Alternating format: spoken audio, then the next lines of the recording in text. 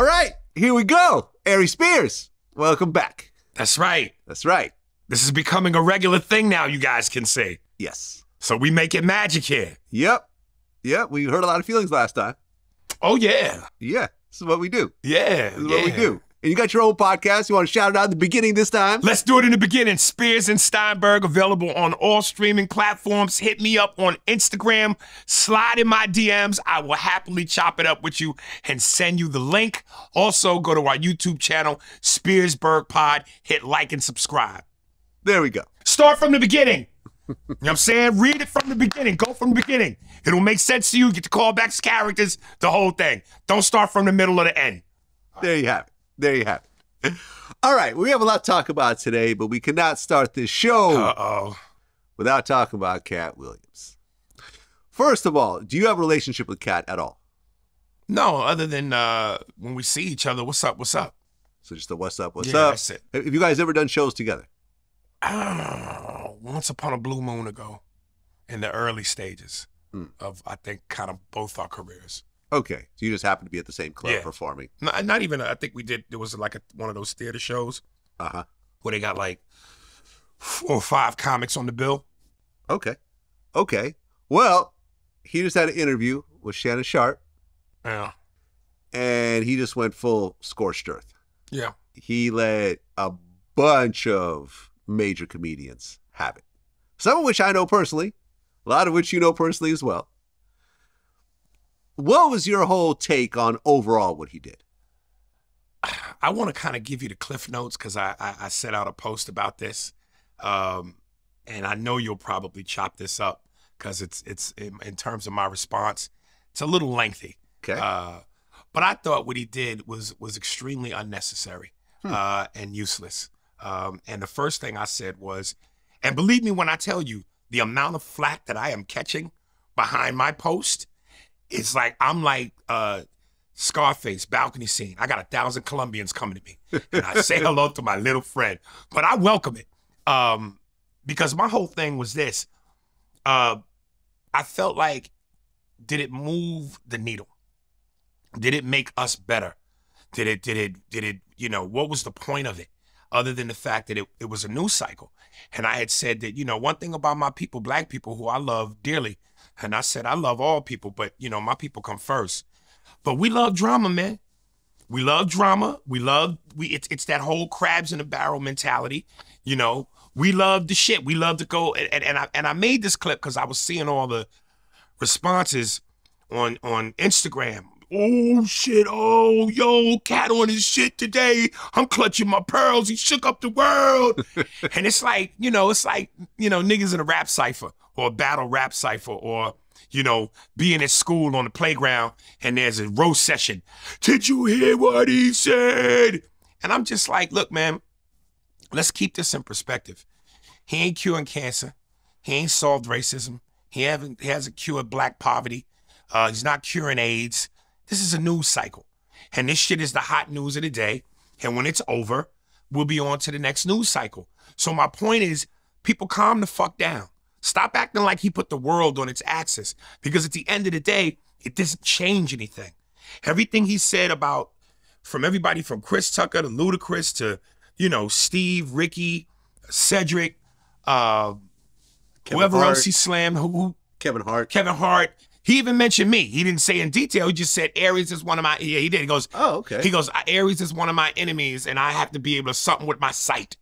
Wait. He said you were one of his enemies? And I was scratching my head because I'm going, what did I do? Have you mentioned him in the past in any VladTV interviews? Not in any Vlad interviews, but I'm in an interview may have mentioned what everybody else I believe truly knows is that, you know, at one point you can't tell me that Katt didn't have a drug problem. And even though he was on Shannon Sharp going, I've never done a drug in my life. Yeah, nigga, never please. done a hard drug in his life. Nigga, you know, you fighting a 14-year-old. Stop it. Like, you know what I'm saying? You canceling shows, you late to shows, you know, you're belligerent, you did shit's popping off. So it's like, stop it. But, you know, right now we in the cult of Katt. Everybody's fucking, we gotta, what's that saying we like to use? We gotta protect Katt at all costs. You know, Katt, like again, unless this motherfucker is curing cancer, solving black poverty, solving racism, what are we protecting? It's a fucking news cycle. Calm the fuck down. You know, and my whole thing is this. What does it change? Steve Harvey's fans, Cedric's fans, Chris's fans, Kevin's fans, they all gonna still be their fans. Yeah. It ain't gonna stop their momentum. It ain't gonna stop their paper. It ain't gonna disrupt their careers. It's going to go on because we comics, we're like pastors and our fans is our congregation, and congregations ride for their pastors. So nothing stops. So what's the point? And I'm thinking, you know, while we all talking about this Katt Williams situation, I'm going in this at that very same time, you got Taraji P. Henson on camera crying and moaning about the fact that her and her black female actress peers, a la Viola Davis, Alfre Woodard, Gabrielle Union, Sanaya Lathan, they don't get what their white female counterparts get. And my whole thing is, instead of talking about who stole this joke or who did this to whom or who said what to whom, why not use your platform and your voice for the greater good? Why not try to figure out how we could come together as black entertainers in Hollywood and make it so that we don't have to keep coming to Hollywood hat in hand asking for them to feed us when we need to be fed? Create our own shit. Create our own award shows so that we don't have to wait on them to give us our flowers. Well, let's address that shit instead of who stole jokes from what. Because if you really want to be honest about it, and once this thing started to get the ball rolling, people had pointed out that, listen, Katt talking about Cedric stole a joke, Steve stole a joke. There are two jokes that you could say Katt stole. JB Smooth on Def Jam, when he did the joke about the greatest intro music ever, cut to Katt's one of his most popular specials where he's in a tuxedo. Same fucking joke. So it's like, you know, again, being petty about who stole what and who said what to whom. So what? Life goes on. The game continues. What difference does it make? What do we gain from this? Why not use us to benefit us instead of this bullshit? The other interesting thing is as I said, you know what makes this social media thing so dangerous is because it gives the ability for people who normally wouldn't be heard from a platform. It gives them a voice, and it gives them the illusion of power that they don't have. I saw so many clips where people cut together now, music, eerie music, and clips that you know has false information. Right. Kevin Hart's fan base is dwindling. People are leaving him. They're unfollowing him because Katt exposed them. We must use our power as the buying public to stop the Illuminati, to put an end to these devil worshippers. Shut the fuck up. Kevin Hart will be just fine. Yep. Kevin Hart is one of the biggest movie stars, ticket sellers of arenas on the planet. You honestly think that because whatever your name is that works at fucking Popeyes, you done cut together a clip with some eerie music, and because you stating false propaganda that Kevin Hart's career is in trouble over a news cycle? Nigga, knock it off. I recently, and we talked about this before, to go on a little tangent here, there's Carlos Mencia. When Joe Rogan confronted him on that stage and that video started to go viral, Carlos Mencia himself said he went from stadiums to small clubs in Iowa. First of all, Carlos has never done stadiums. Not stadiums. Okay, well, big venues. Big theaters. Okay, big theaters. Big difference, though. Okay, you're right. You're right. He went from big theaters to small clubs in Middle America. Big difference between Carlos and Kevin. Now, again, Carlos had a hit show. A history of doing this and was exposed brutally. Kevin Hart is not known for stealing jokes. He might be known for having comedic writers, but he's not known for stealing jokes. And he's known for one of the hardest work ethics in the business.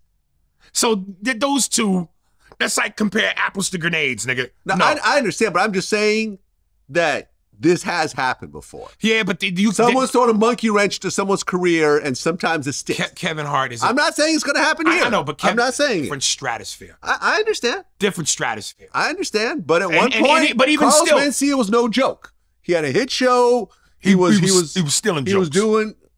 Listen, I don't know about that. I'm telling you from the comedic community what it was, and then you had documented evidence of verbatim jokes.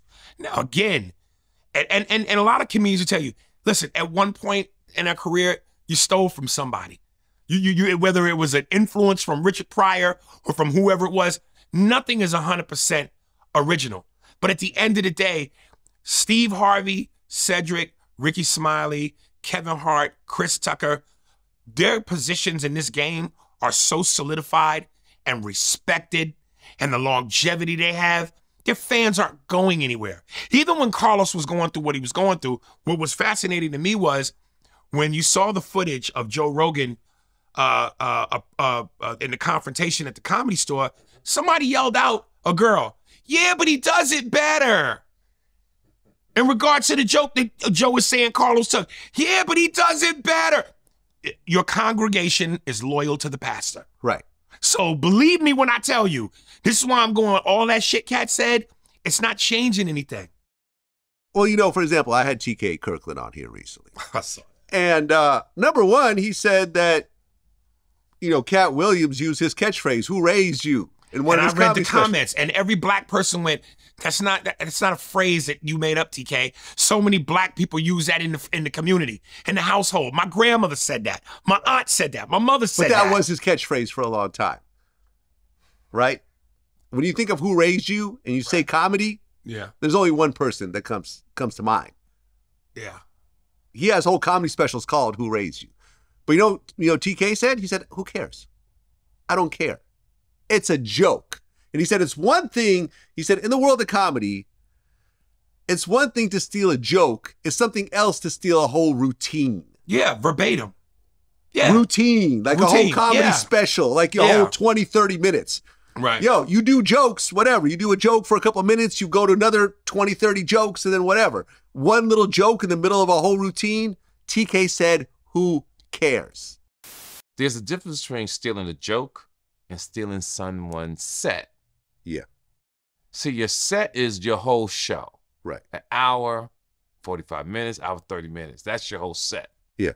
A joke is less than maybe 30 seconds, maybe 2 minutes. Yeah. That's it. Right.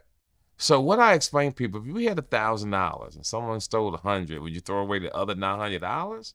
Yeah. It's petty. Right. And everyone's going through the same experience in life. They're seeing the same thing. You know, they're watching the same news. They're looking at the same social media. I do an interview. Someone else might ask the same question. Who cares? Who cares? Honestly, who cares? Who cares? You're not going to do my exact same interview. Right. And even if you did, who cares? Who cares? You know, they brought up this whole Cedric thing where, you know, there was this one slightly less known comedian. He did this joke, and then they played the Cedric joke, and it was almost word for word. Whatever. It happens. The joke where he talked about call me by my initials. There's an actual clip from Designing Women. Verbatim. The joke. Who? Cedric. Cedric, yeah. Verbatim. And Designing Women was out before Cedric was known to be a comedian. Right. Now, again, if you want to look at that as a smoking gun, as a aha, got you moment, fine. But my point is, what is it changing? I don't think it's changing anything. And here's the thing. The amount of money that Shannon Sharpe made from those 50-something million YouTube views is less than Katt Williams gets for one show. I think it's really chess that Katt is playing. He knew that if he went on this platform and let everyone have it, his ticket prices will go through the roof. His audience sells, doesn't it? His audience everyone will want to see what the follow-up is to this interview, and he's going to pocket a few $1 million in the process. And at the end of the day, you know, people talk about selling your soul. You know, that's one of the things he talked about, you know, and that's one of the things that people are putting them up on their shoulders about is they're going, hey, man, he fucking stood his ground. It's about integrity. Well, if it's about integrity, let it work both ways, you know, because at the end of the day, if that's, and listen, we don't know for sure that was his MO, but let's just say it was. He made a chess move that benefited him, that benefited Shannon Sharpe, but at the cost of what? Now comics are beefing. Yeah. Now there's gossip in the air. Now the community within Hollywood and the regular public in terms of black folks, we're continuing this same cycle of divide and conquer. How is this helping us? Because my thing is this, if we could stop the bullshit and come together in terms of Black Hollywood and have our own studios, have our own DreamWorks, like with David Geffen, Jeffrey Katzenberg, and Steven Spielberg. Yes, we got Tyler Perry, but he's all we got. If we could have 9, 10 Tyler Perrys, wait a minute, let me finish. 50 Cent just started a studio in Baton Rouge. So great, two. But yeah. What I'm saying is, if we could really do that in mass numbers and the force that we know our buying dollar powers can generate, well, then now that we've done that, now we can take that money and funnel it back into our own neighborhoods, our own ghettos, our own streets. Yeah. And we could start building up, not just in terms of Black Hollywood, but then also us as a community and as a people. Wouldn't that be the better thing to do than fucking talk about a news cycle that's gonna come and go? That's meaningless? And that continues to keep us bickering like fucking schoolgirls? Yeah, it's a great chess move for Katt. Yeah. And great that Shannon Sharp can get some of the crumbs, but then past that, who does it benefit? What's the point? Yeah. I mean, the thing about this interview is that pretty much everyone that he called out responded. And that's what made the interview so big, is that suddenly you have Kevin Hart's fan base saying, oh, what's this interview about? You know? Everyone. We're all. Michael Blackson's fan base checked it out. Everyone's fan base. Ludacris's fan base checked it out. Everyone's but it's not fan for base. the listen, and again, when you read some of the comments, oh man, Katt got niggas shook. Niggas is holding a press conference, which is funny, but nonetheless, there's no press conferences being held. But nonetheless, listen, we're all ego driven. We're all entertainers. We're all men. So if somebody is talking shit, no matter how much you want to try to pretend it don't bother you, you're not going to address it. You know, at the end of the day, we're entertainers. We have egos. We're human beings. We have egos. We're men. We have egos. So the ego in you and the man in you goes, nah, fuck that. Let me respond. Mm-hmm. So that's just a natural given. Yeah. But again, man, I just, you know, listen, my proudest moment, for real, is recently Dave Chappelle spoke out on it. Did you see this? I saw it. I was about to mention that. I think it was at the Improv on Mo Better Mondays. And him and D-Ray were debating about it on stage. And I'm like this, as far as I'm concerned, Dave is our generation's Richard Pryor. He is the GOAT. And the fact that the GOAT agreed with my take, not that he said that personally, but we had the same stance. That's good enough for me. That's good enough for me. Right, and his stance was, how come you didn't diss any of the white boys?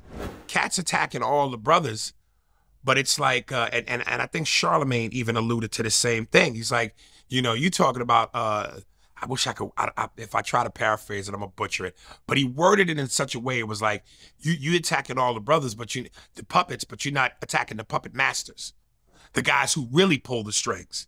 And I wonder why that is. I could speculate all day. Well, he shouted out Gary Owen in a positive way. In a positive way. Yeah. But, you know, whether it's Steve, Ricky, any of us, we're not the ones who signed the check. And the one thing about Hollywood that I've always said, especially pertaining to black people, is you sit there and you wonder, how come we don't take more of a stance? How come we not more vocal? How come we don't unite and do this and this and this and this? Because we don't want to bite the hand that feeds us. Well, there's a lot of uniting. I mean, the Kings of Comedy is an example of a very dope unification of the biggest comics of that day. That's small potatoes compared to what I'm talking about. I'm talking about the boardroom, in the offices, the suits. Yeah, they'll always allow us to put on a uniform and play. Can we own the team? That's the difference. We're talking about ownership. We're talking about real shit to make a difference. We could play all day. They love when we play. But now let's talk about ownership. Mm-hmm. Let me own the franchise. Let me get in on that. That's a very private club by design. So that's what I'm talking about. TK says something interesting. He said, Katt Williams, Dave Chappelle, and Kevin Hart are popular. Eddie Murphy is on a whole different level. Well, Eddie. And he said he's been around Eddie before and he's seen it. The rock star level of an Eddie Murphy, none of these guys could touch. until you become bigger than Eddie Murphy, you're not a rock star. Yeah. I mean, you got Katt Williams, right? You got Kevin Hart. You got Dave Chappelle. Eddie Murphy is here. And Overall, yes. I seen it with my own eyes. That man is on a whole nother level. I seen it with my own eyes. I hung with them for months. Seen it with my own eyes. He was something that cannot be explained. Do you agree or disagree? You know, listen, Eddie, I always said when people ask me my top, you know, what's my Mount Rushmore? Mm-hmm. And then I don't include Eddie. I don't include Richard because I go, they're not Mount Rushmore. They're Mount Olympus. That's a whole nother. So my Mount Olympus. My Mount Olympus is Eddie Murphy, Richard Pryor, Red Fox, and George Carlin. Okay, yeah. My Mount Rushmore is Dave Chappelle, Patrice O'Neal, Bill Burr, and Tommy Davidson. Mm. So, you know, as far as that goes, and plus Eddie's so far removed from what he once was. Not saying he's still not iconic and great, but he's just a different Eddie now. He's 60-something. Wait, is he that old? Yes, he's in his 60s. Hold on a second. Eddie Murphy. Yeah, you're right. He's 62 Yeah. years old. He's going to turn 63 in a April couple 3rd. of months. Yeah, April That's my 3rd. birthday. You know, oh, okay, you guys Yeah, have the same we're both birthday. Aries, yeah. Okay. Um, Wait, is that how you got your name? Because you're an Aries? yeah. Oh, okay. I learned something new today. I don't know if I said this on your podcast. I believe I did, but my perspective on Eddie has been this. We got two Eddies. You know, in the 80s and 90s, we had the Chicago Bulls Eddie. Now we got the Washington Wizards Eddie. Okay. Still a legend, still an icon. Yeah. He just ain't putting up 30 and 40. Yeah. But he's still averaging 22. He's doing good Christmas movies. Yes. Though. Yeah. Yeah. Yeah, he's doing his thing. Well, one of the things that Katt Williams said is that Kevin Hart is an industry plant. Now, people love this whole Illuminati industry plant. What did he do behind closed doors to get the position that he's in? Yeah. Did he compromise himself somehow to some old, you know, Motherfuckers rich executive? Motherfuckers need reasons to validate the fact that they're not successful. Yes. And they're not where they should be because their hopes and dreams have been dashed or because they never had the guts or the know-how to pursue their dreams and be who they wanted to be. Facts. I never believe, listen, I'm not naive. I do believe that, listen, this is Hollywood. And when you're dealing with people with ego and money and prestige and the ability to change your life, are there people that take advantage of their positions in terms of power? Mm-hmm. Of course. Yes. Has there been the casting couch? Of course. But this whole Illuminati boogeyman shit, I never bought into that. Yeah. I never bought into that. And I think it's more geared towards women than men. You know what I'm saying? I mean, like, oh no, there's some powerful dudes that want to suck gay some men dick who and probably put the pressure on you. put the pressure on you. I don't know.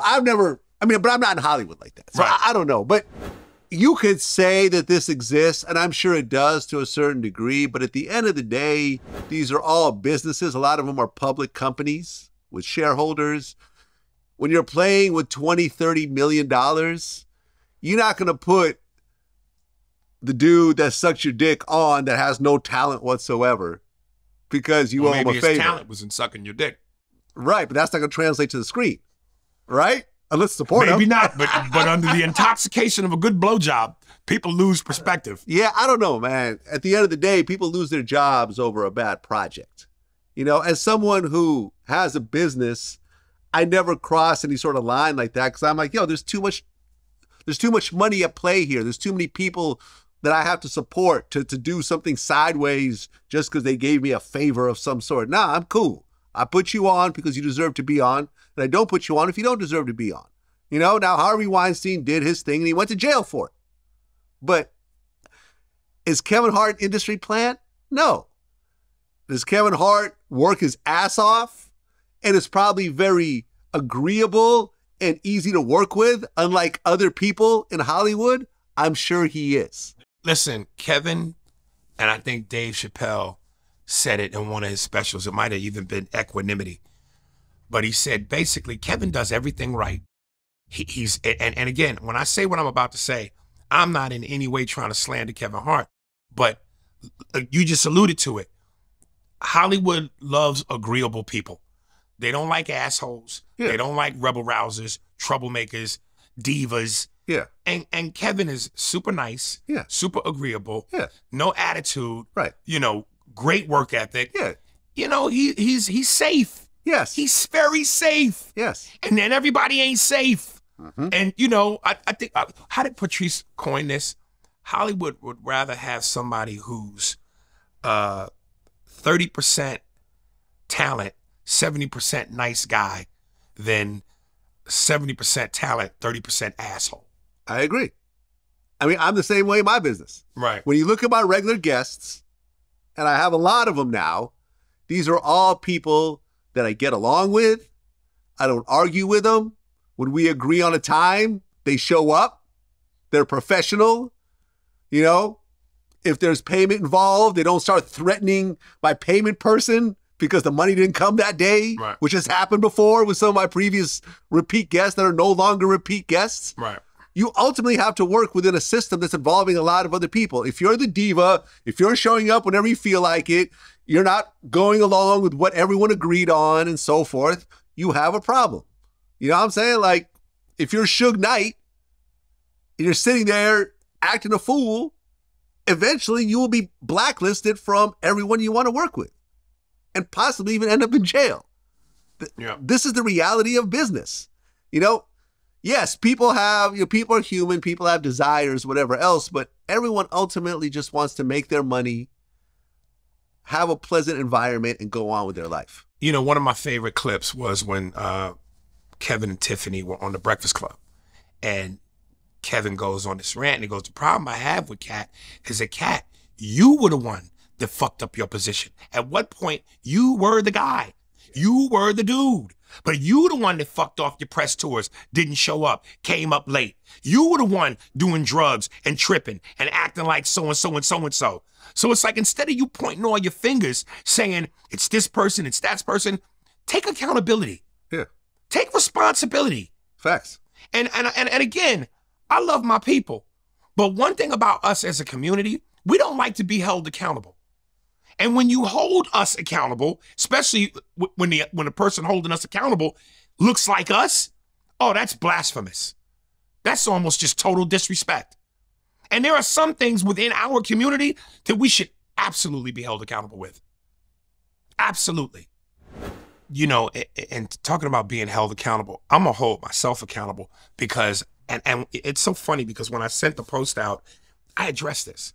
I purposely made sure that I pointed this out. And this is why I go, I believe most people walking the earth are just fucking stupid because they don't pay attention. The details are there. And I knew people were gonna say, well, Aries, that's like the kettle calling, the pot calling the kettle black. You know how many times I've seen you on interviews where you've said X, Y, Z about certain people? And yes, I have. And I am as guilty as charged. But I'm also trying to grow up because at the end of the day, I'm tired of being a 45-year-old, 15-year-old. How much longer can I do that? At some point, you got to grow the fuck up. And it's like, if it's not going to move the needle, if it's not going to make my life better, if it's not going to impact the people's lives that I'm talking about, what's the point? So, and I understand black people want to go, well, he stood in his truth. All right, great, he stood in his truth. But at the end of the day, what did it change? And I hate to keep beating that same drum, but my biggest thing is, again, I'm holding myself accountable. I've said things about people that I've regretted, and then I've said things that I maybe not have regretted. I just shouldn't have said it, though. Because if it doesn't make a difference, what's the point? Well, Taraji Hart, Kevin Hart's ex-wife, announced that she's going on tour with Katt Williams. I mean, listen, I thought the classiest thing I saw was when I think it was TMZ caught Kevin in New York and they asked him about it. And he said, I hope it's a successful tour. Yeah. You know? That's what I'm saying. That's why niggas love that motherfucker. He is the Capri Sun of comedy. Who don't like a good Capri Sun, even if you're in your 50s? I'm like Hennessy, nigga, straight. But, and again, I don't say that as a diss. It's a joke. But, you know, Kevin's very likable and agreeable, man. He takes everything with a grain of salt. Yeah, he don't really beef with anyone. You know, he's a man, so he got caught up in a few things here and there, but nothing so egregious that he's getting arrested for it, or, you know, he's losing movie roles, or, you know, whatever else. I mean, listen, at some point, this is what people don't realize. Like, when it comes to business, at some point, you have enough money where you work with the people you like to work with, and you don't talk to the people who you don't like to work with. It's just that simple. When you look at all these cliques and everything else like that, you could put some sort of devious Illuminati thing behind them, but a lot of times just groups of friends.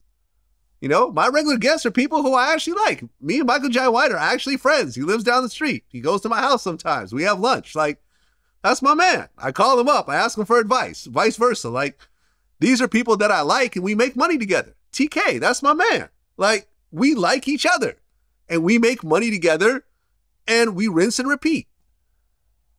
You know, I've had people I've had problems with, and I'm like, I don't care how much money this will bring. This will be a headache. Right. And I know it'll be a headache. So fuck them. Right. You know, maybe at some point we all mature or whatever else. Like, or maybe we won't. Life goes on. Right. Well, one of the things that Katt also talked about was the whole putting on a dress thing. Yeah. He claimed that Martin Lawrence called him up and said, hey, I got a buddy movie for you. I want you to come in and read these parts, whatever else. He showed up, and it was Big Mama's House Part 2, and he was supposed to wear a dress. And he ran away out of there. Mm. Now, you yourself, you've worn dresses before, right? And, you know, when the whole Katt Williams thing came out, everyone was tagging me with that one little spoof music video he did with the guy where you guys were like kissing on each other and stuff like that. Yeah. I'm sure that's come up in your DMs recently as well. Yeah. Let me tell you something. And now I definitely want to look to the camera. To all you guys that keep sending me that clip, I don't know why you think that affects me. I don't know why you think I lose sleep at night over that. These guys send me this clip like somehow it's a gotcha moment. Because now we got the internet. Everybody's a sleuth/detective. They can dig shit up. And they're going, yo, man, what about this shit here? You kissing a dude? This is what Katt was talking about. Yo, what's up with this? Explain yourself. I'm a 48-year-old man. I don't have to explain myself to nobody. But since I'm going to address it, let me address it. I know who I am, and I know who I'm not. I know what I am, and I know what I'm not. I know what I like, and I know what I don't like. And at the end of the day, I'm doing a comedy skit with a spoof based on something that we know exists in hip hop. It wasn't like, you know, I'm simulate fucking the motherfucker or he's fucking me. It was a quick, mwah. That make me gay? That make me all kinds of fucked up? I'm less of a man? Listen, man, the black community has always been overly homophobic and conservative. At the end of the day, it's fact versus fiction. It don't mean shit to me. It don't bother me. I know who I am. I'm secure in my own manhood and sexuality. It don't mean nothing to me. So send them all. I don't give a fuck. I really don't. Yeah, I mean, men in general are overly homophobic. And I've talked about this recently where if I see, you know, one of my guests come in, especially if they're a little bit older, and I see that they're in shape, I'm like, yo, man, you look great.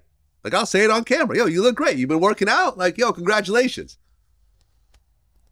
In general, men don't like saying that because it made them sound gay. I'm not saying you look handsome. I want to get with you. It's like, yo, you're looking good. Let me point something out to you. And this is one of these times where you and I have to have a little bit where we get into race debates. Okay. Because you are like my podcast partner, Andy Steinberg, where you and him have Larry Bird-like energy. Where it's like, you know, you hang around niggas, you can play like niggas, but you seem to think that because you can do that, that's the majority of most white people. And what I'm saying to you is this, I agree with you to an extent. From a straight up male machismo thing, yeah, most men are when it comes to that. But if there are two races of people and one is more than the other, is black people. And I'm knowing this based off facts. A joke I do. I do a joke about getting a prostate exam. And at the end of the joke, I call out the elephant in the room. I go, you know, it's funny when I tell that joke, I look at all the black dudes. Y'all wanted to laugh, but you fought it. Because black people, particularly black men, we're very homophobic. We don't fuck around when it comes to our sexuality. And then I finished the joke by going, you know, white boys don't have a problem laughing at that because white boys play gay games with each other all the time. Tanner, Trevor, Ethan Sleep, put your balls on his nose and take a picture. And the audience falls out. Why? It's true. I've seen more white dudes. You can look at MTV's ridiculousness, and there is clip after clip of white boys putting their dick on their man's face, farting in their face with powder coming out their ass, all kinds of semi-gay shit. And black guys don't swim in those waters. We just don't. Although, I'm sure that homosexuality and bisexuality in the black community is probably the same as it is in every other community. In terms of? I'm sure there's as many, percentage-wise, as many gay men. I won't dispute you on that. As there's white. I won't dispute you on that. White gay men. But what I'm telling you, as far as straight men go, black men don't play them games. Dave even had a joke about it on his Showtime special, For What It's Worth. He goes, yeah, you can't fall asleep around your white friends because they'll do shit like, hey, so-and-so sleep. Let's put a carrot in his ass. Yeah, I don't do that. But you don't. At all. You don't. At all. You don't, but you're not the majority, though. Okay, but I'm saying, what I'm saying is if you showed up here and you had lost 20 pounds, I'd be like, yo, you look great. Congrats. Okay. I work out too. You know, I work out every morning. I hit the treadmill for an hour, hour and a half. I understand how hard it is to lose weight, you know, in terms of not only working out, but eating right and, you know, having self-control and everything else like that. If I lost weight, I'd want someone else to notice. People notice when I start losing weight. A lot of men were like, yo, you lost some weight. Yo. Let me tell you something on my podcast. Black men mostly, actually, have told me on my podcast, when Andy and I have talked about, we often talk about movies and movie stars. And one of the things that came up was we go, when you look at certain actors, are they a movie star or are they a great actor or both? So when we got to talking about certain people, yo, I would say, yo, I understand the magnitude of why Denzel was where he was or where he is. Same thing with Brad Pitt, George Clooney. And I'll go talented, good looking, sexy. And when you read the comments, pause. Pause. I wouldn't call another man sexy. That's where I would draw the line. Well, you're pointing out the obvious. I would say good looking, but the term sexy means that I'm somehow sexually. No, it doesn't. Listen, you got eyes. You got eyes. When women go crazy over Shamar Moore or Boris Kojo, why do you think that is? Because they're not sexy? They have sex appeal. Yeah, they're handsome. Just not to me. Well, that's your weird hang up. That's a weird hang up? That's a weird hang up because you're pointing out what's obvious. Look, I could look at an incredible, like a horse, like an actual horse racing horse. And I could say, yo, that's a beautiful horse. The muscle tone and everything is incredible. But I wouldn't call that horse sexy. But I'm sure that other horses might find that horse sexy. The fact that you just said what you said is that white bestiality. That's that shit y'all be into. Y'all weirdos, man. All I'm saying is that you could say that something something looks good doesn't mean I want to have sex with that thing. Exactly. So me recognizing Denzel in it, when Denzel. So you think Denzel's sexy? Do you think Denzel's sexy? I'm about to answer you. Okay. Denzel and Mo Better Blues, when Denzel was at the apex of his Denzel Washingtonness, his prime. Same thing with Brad Pitt. Yeah, they're sexy guys. You can see why women would be drawn to that. Does that mean I want to fuck them? No. But I'm recognizing what's obvious. When I was in my 20s, y'all, I was a sexy motherfucker, man. Sexy, nigga. I remember I pulled up that old picture of you back in the day. Yeah. I'm gonna get back to it. That way when I see you, when I'm that, you can tell me how sexy I am. I'm not gonna tell you you're sexy. I'm gonna say you look good, though. I'm gonna say you look good. I mean, the whole hang up about dresses in Hollywood. And what's interesting is, listen, when it comes to internet, nothing ever dies. Dave Chappelle had this whole interview with Oprah where he was talking about how when he was filming Blue Streak with Martin Lawrence, the director showed up with a dress and said, hey, I want you to wear this dress. It'd be really funny. And Dave Chappelle's like, I'm not comfortable doing that. I'm not going to wear a dress. Lo and behold, there's an old Howard Stern skit where he's dressed like a woman. We'll go he's back. He's got titties. Okay. He's got big earrings. He's got lipstick. And there's also him in a dress in Robin Hood Men in Tights. Oh, right. Yeah, yes. That was a dress. So again, when all these people on the internet and in the comments section go, yeah, that's why we hold Dave Chappelle to this high esteem. He ain't never wore a dress. Yeah, your hero did too. Yeah. And let me point out something, and I said this in a recent interview. 2 words: balance and perspective. Black people, for the love of God, let's have balance and perspective. First of all, men in drag has been an old comedy staple since comedy. And Milton Berle has done it. Tom Hanks and Bosom Buddies. Dustin Hoffman won an Oscar for it in Tootsie. Yep. Fucking Robin Williams destroyed it at Mrs. Doubtfire. And I'm taking a little bit of what Marlon Wayans said, because he did an interview with Big Boy. Yeah. And he said, he goes, how do you feel about women in dresses? And what Katt said, he said, you talking to a man that was in a dress. And he goes, why is it that black people have been brainwashed to believe that somehow if we're artists, and this is what this is, comedy, acting, it's an art. Yeah. So why can't we have the same ability to demonstrate ourselves artistically and our form of artistic expression comedically, however we see fit, without being judged for it, without being labeled as, it's demeaning to black men. And again, when you look at all the prominent black actors that exist, comedically, that's a comedy thing.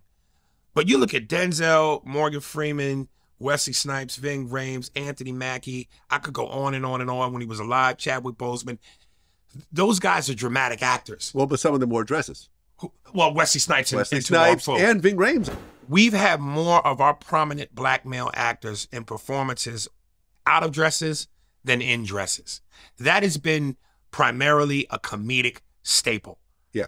And we've played everything from lawyers to doctors to politicians to judges to cops to superheroes, loving fathers, loving husbands, everything across the board. Far more than we've seen black men in dresses. So if the scales of balance have more of our black men in roles that are uplifting, stick your chest out, hold your chin up, not degrading, not demeaning, positive black imagery, then you know what? It's okay to have a little bit of that there for comedic purposes. That's okay. And my thing is this: if you're really that hard on your stance about black men in dresses, so you mean to tell me we now are going to devalue Eddie Murphy, one of the most iconic, beloved superstars in comedy? The Crumps. Yep. Norbit as Rasputin. Yeah. We're going to put an asterisk near Richard Pryor, the greatest comedian of all time, because he dressed up as a maid in The Toy. Jamie Foxx, the triple threat. Oscar winner, dramatic actor, comedian, singer. You loved him as Wanda and in Living Color. So now, his status is diminished. You ain't gonna see none of these people perform if they come live to your city. Martin Lawrence, the Martin Show. Yeah. One of the most beloved TV shows in the black community. Shanae, Mama Payne, the Clumps, the Big Mama's House franchise. Yep. So now all of a sudden, we don't have respect for Martin. You ain't coming to see Martin if he perform live in your city. Marlon and Shawn Wayans, White Chicks. Flip Wilson, Geraldine was iconic because for that time, no black people had their own shows. He was one of the first black entertainers to have his own show, which gave a platform to other black comedians to come on. He created an iconic character in Geraldine. So you mean to tell me all these black comics, beloved, we've lost respect for them? They're less than men in our eyes and in our community? You wouldn't come see them perform live? You're a liar. You're lying. Well, I was actually going to ask you this because me and Tony Yayo got into this big argument, on camera about this. You mentioned Richard Pryor, The Toy. Yeah. I thought that movie was kind of lame. It was. And I felt that it was his greatest work. I felt like it was kind of a demeaning role. A rich white kid owns essentially like a middle-aged black man. You know what I'm saying? And Tony goes, oh, that's stupid. That was a great movie. Richard Pryor. Well, it wasn't a great movie. Yeah. But also it was a movie for its time. I'm watching old Richard Pryor movie Toy because I feel like that shit was horrible. You fucking The Toy? You fucking You thought dumb. that was a great film? You shut the fuck up. Yo, for real, bro. you thought The Toy. You don't know nothing, Vlad. A white kid with a black man as his personal pet. It didn't matter. It's Richard Pryor was a funny motherfucker. And you didn't see the lesson. He taught that kid how to be more responsible and more smart. Yeah. It was somebody from the hood with a rich white kid. He got paid. That movie would not run today. There's no way they could make that movie. I'm still watching Toy.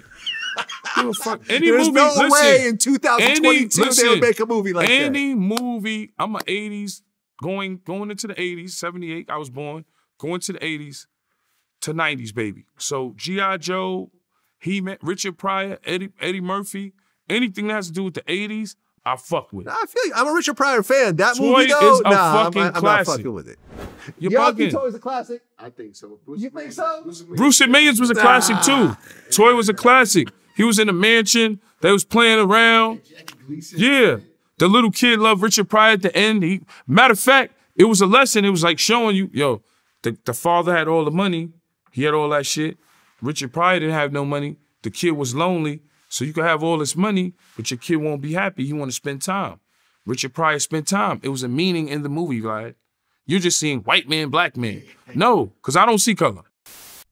You know, you're still coming from a time when, you know, those racial tropes and stereotypes were extremely powerful. I mean, would you feel that was a demeaning role? No. No. I didn't think it was. Okay. Did he do anything demeaning in it? I thought the whole premise of it was somewhat demeaning. The whole premise overall. Well, you could argue that all day. Would you take a role like that right now? If someone gave you a role, said, listen, you're going to be... If the context in it, whatever the premise is the premise. The context in it, am I doing something demeaning? Am I doing something to embarrass myself and my race? You're going to be a toy to a rich white kid. And it's going to be called The Toy. You are a toy to depends on how funny, you're a grown man, a grown black man who's a toy to a rich white kid. Depends on how funny the movie is. Okay. How good the movie is. So you might do it. Maybe. Maybe. It depends on the script. Fair. You're being fair. Okay. Yeah. Okay. Fair enough. Well, the Dave Chappelle comedy special. It dropped on New Year's Eve. You actually commented on it on your podcast. What did you think overall? It didn't blow me away. Yeah. The way my favorite David Chappelle special, besides Killing Him Softly, is Equanimity. Which one is that? That's the one where he wore the gray denim. It's like a jean jacket with the C on the chest. He ended the special where he talked about, and I kicked her in the pussy. Okay, yeah, I remember that. Yeah, that to me is of all his specials the best. And then Killing Me Softly. The only ones that I wasn't crazy about was Bird's Eye Revelation, which he did in the Belly Room, the Comedy Store, and this one. You know, they just didn't jump out at me as powerful as the other ones did. Yeah, I mean, he was somewhat edgy. Yeah. Then he went off on Lil Nas X. Yeah. With that whole thing. I didn't walk away saying, wow, that was great. I didn't either. Yeah, I thought, okay. I mean, I'm glad I watched it. I'm a Dave Chappelle fan. Yeah. But, you know, okay. It was cool. It was cool. Didn't blow me away. Right. But, you know, obviously he's got a great situation with Netflix. I'm sure they gave him a huge bag of money. Listen, man, Dave on his worst day is better than some of the best dudes on their best day. Dave is our generation's Richard Pryor, period. I agree. Period, man. Yeah, I mean, he's the biggest working stand-up comedian in America right now. Well, I mean, I think one would argue that Kevin Hart is, you know, as hard as he works and selling out arenas. Okay, so you would say if Dave Chappelle and Kevin Hart had a show across the street from each other, more people would go to the Kevin Hart show than the Dave Chappelle show? I would say it's Chappelle. I don't think that's as easy as you think it is. I might be wrong. I'm just saying, from my point of view. I could be wrong too, but what I'm saying is, Kevin's huge, man. That dude can sell out 30, 40,000 seats by himself. Because he also has the movie star aspect to it. He's got a big movie on Netflix right now. So there's that. I don't know. Listen, you might be right. I'm telling you comedically, in terms of who does it for me, Kevin does not do it for me like that. Yeah, I'm not a big Kevin Hart stand-up fan. I think he in the movies he's a fucking scene stealer. Yeah, and he kills in the movies. Yeah, but for my personal comedic taste, Dave's my guy. Now I'm not saying that to say speak down on Kevin, speak bad about Kevin. I'm just saying for me, Dave's my guy. I'll be honest too. I'm not a huge fan of Kevin Hart, the actor.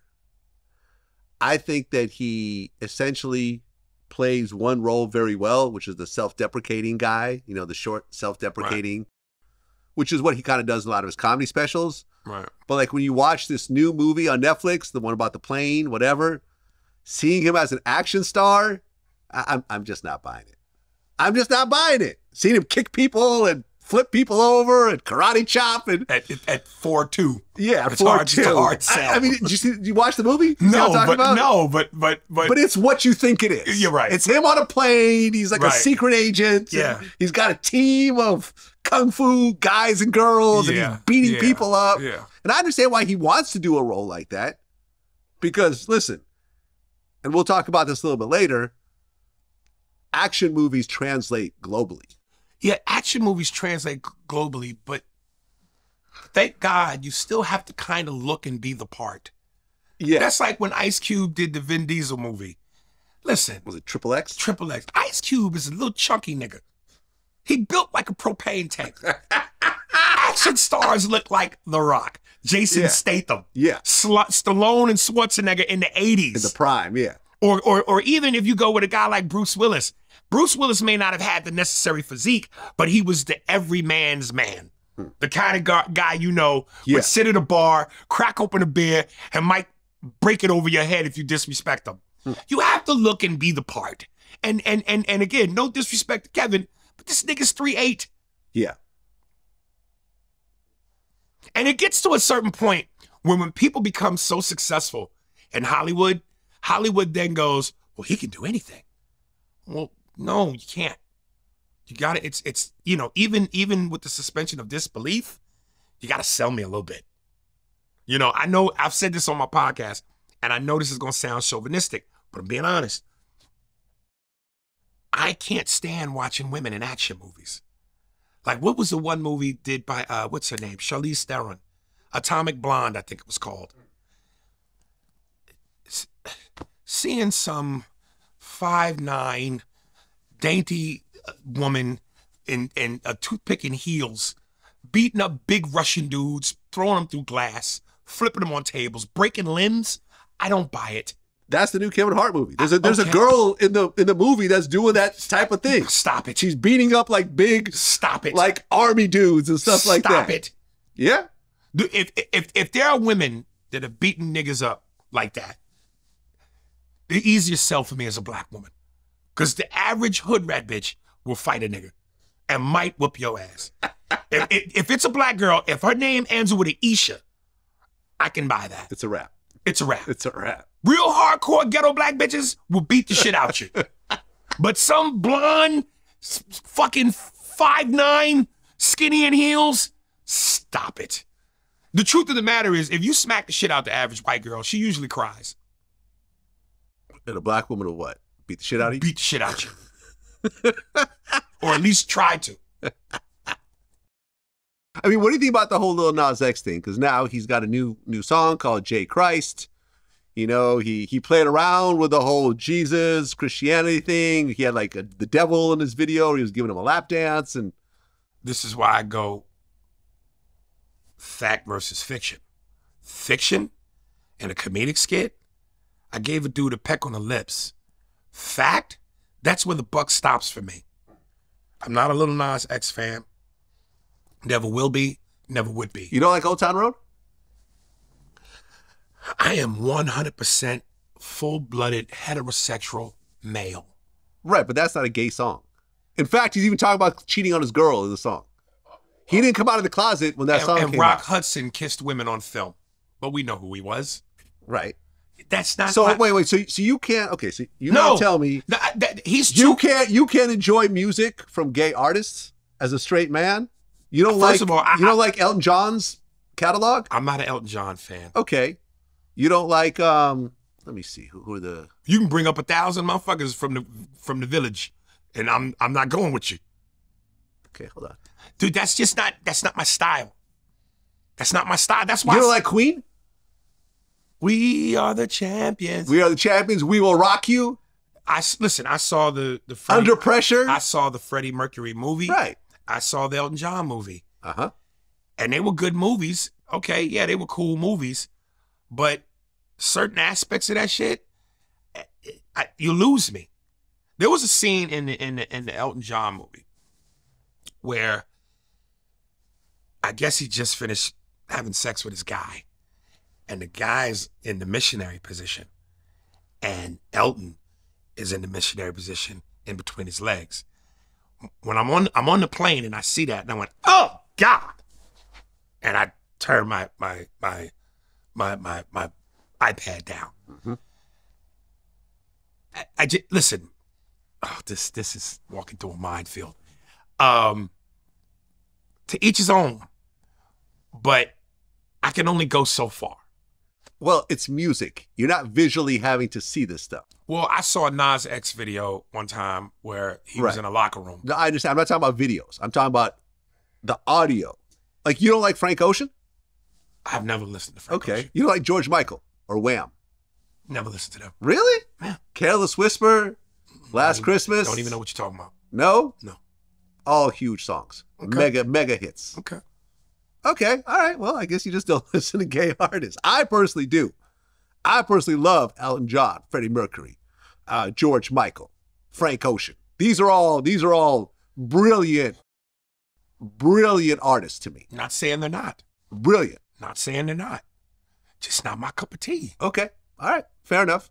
Well, Boosie went to go see The Color Purple with his 9-year-old daughter, I believe, and walked out during the gay scene.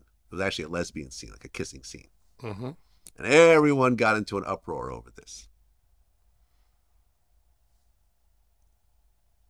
Does this shock you at all? That people got into an uproar? No. That he walked out? No. Yeah. Listen, man. You have kids. Yes. Have you ever dealt with your kids asking you about gay imagery they see on TV or anything else like that? Mm-mm. So you never had that conversation? No. Okay. But it's not like they don't see it, especially these days.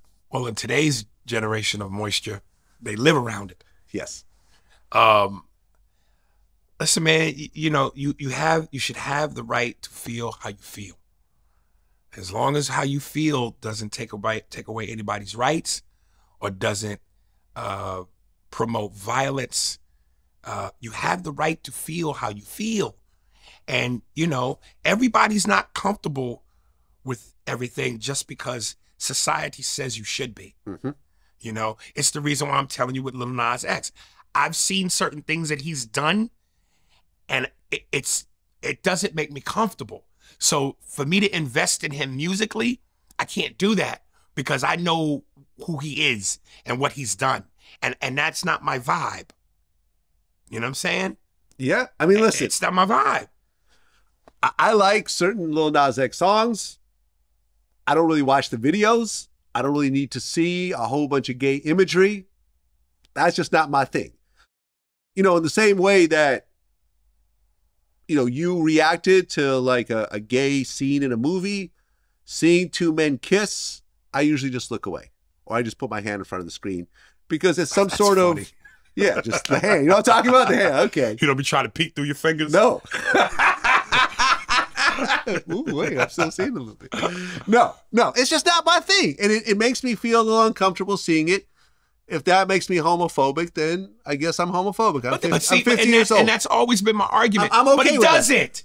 And it shouldn't. You should be, you should have the right to your feelings. Yeah. It'd be one thing if you looking at a gay scene on your laptop, you put your hand up like this, you look through your fingers, see something you don't like, you take the laptop and smash a gay man in the face. Now we're talking about something different. Right. But as long as you're not inflicting violence and you're not taking away anybody's rights, you feel how you feel. I know that some men and women don't like seeing interracial love scenes. And that just is what it is. Some people feel strongly about that. That's Trump supporters. So you've never had a problem with like a white man and a black woman having sex scenes, kissing scenes, and stuff like that? I would have a problem with it if while they're doing it, there's no racism between them involved. In other words, sex by itself is amazing. If you sprinkle a little racism on top of that, that shit's explosive. Explosive? Yes. Explain. I got to hear this. If I'm with a white woman, I have to take advantage of the fact that she's white. Okay. I want us to play the race card sexually. Okay. I'm the escaped slave, and that's Massa's wife. And she has to go along with that? Yes. Okay. Yeah, I actually have a couple jokes about that. Okay, so you mean to tell... hilarious. Okay, so hold on. Okay, since you want to go here, have you ever had a white girl... Have you ever asked a white girl to call you the N-word in bed? No. Never. But you want her to refer to you as an escaped slave in bed? Yes, because at the end of the day, I'm fucking her. You know what I'm saying? So I'm getting even. The N-word, that feels a little too personal. Okay. That feels like an attack. Okay. So what would she say? Our safe word would be watermelon. Okay. But what would she say to you in this role-playing, whatever you call it, situation? You've clearly done this before. You are not making this up. No, I actually am making some of it up. But again, I have 3 jokes that I do about role-playing sexually with different races. And I wish I could do them, but they're lengthy. But I have one where I go, if I see an Asian woman with whatever the color the man is, white, black, whatever, but particularly black, I go, dog, you don't racially, sexually mix it up with her? And the guy will go, no. I go, yeah, if you was my girl, I would sexually, racially role play. I come home from work one day in a soldier's outfit, right? And the audience starts doing what you're doing. Okay. And I go, hold on, it gets worse. And I come in and I got my dick hanging out the zipper. And I'm holding it like it's a machete. And I'm like, I'm an American soldier here to slay some. And then I ask the Asian girl, what's your nationality? She'll go, Filipino. I go, Filipino. Shit, it works better for the joke if you're Vietnamese. Fuck it, you're Vietnamese. I'm an American soldier here to slay some Vietnamese ass. And I can't see you. You're hidden somewhere in the house. But you got like a potato sack on from stress. And a little dirt and dry grass on your face. And I just hear you yell out from a distance, you go home, black man, it's not you war. Come on, man. Yeah, my sex life feels very boring right now. Yeah. And then once the joke's over, I go, you guys are laughing, but her husband's like, that's not a bad idea. Not funny. Yeah. So, I mean, you have fun with it. Yeah. Well, Taraji P. Henson. Yeah. I've gotten a lot of flack for some of my comments. Have those hit your radar? Mm-hmm. Yeah? Yeah. Well, you said because of what she said, and then you said something? I said a few things. Hasn't hit your radar yet? This became a whole... The flack or what she was talking about? Well, what I said. Well, it was both. I mean, she got flack for what she said, and I responded, and I got flack for what I said. This hasn't hit my radar. Hasn't hit your radar. Okay, so here's what happened. She did the whole interview where she was crying, talking about how she gets underpaid, and her movies, she's always told that her movies don't translate, and she works so much because she doesn't get paid what she would like, and she has to work more and so forth, and she was in tears and so forth. So I chimed in on this in a few different interviews. Me and Lunel talked about it. Me and Matt Hoffa talked about it. The one with Matt Hoffa started to go kind of viral. And what I said was this. My overall explanation of it was this. Number one, I'm a big Taraji fan. All her movies, I feel she's killed it. I feel she's a top-tier actress. Everything she's done has been exquisite.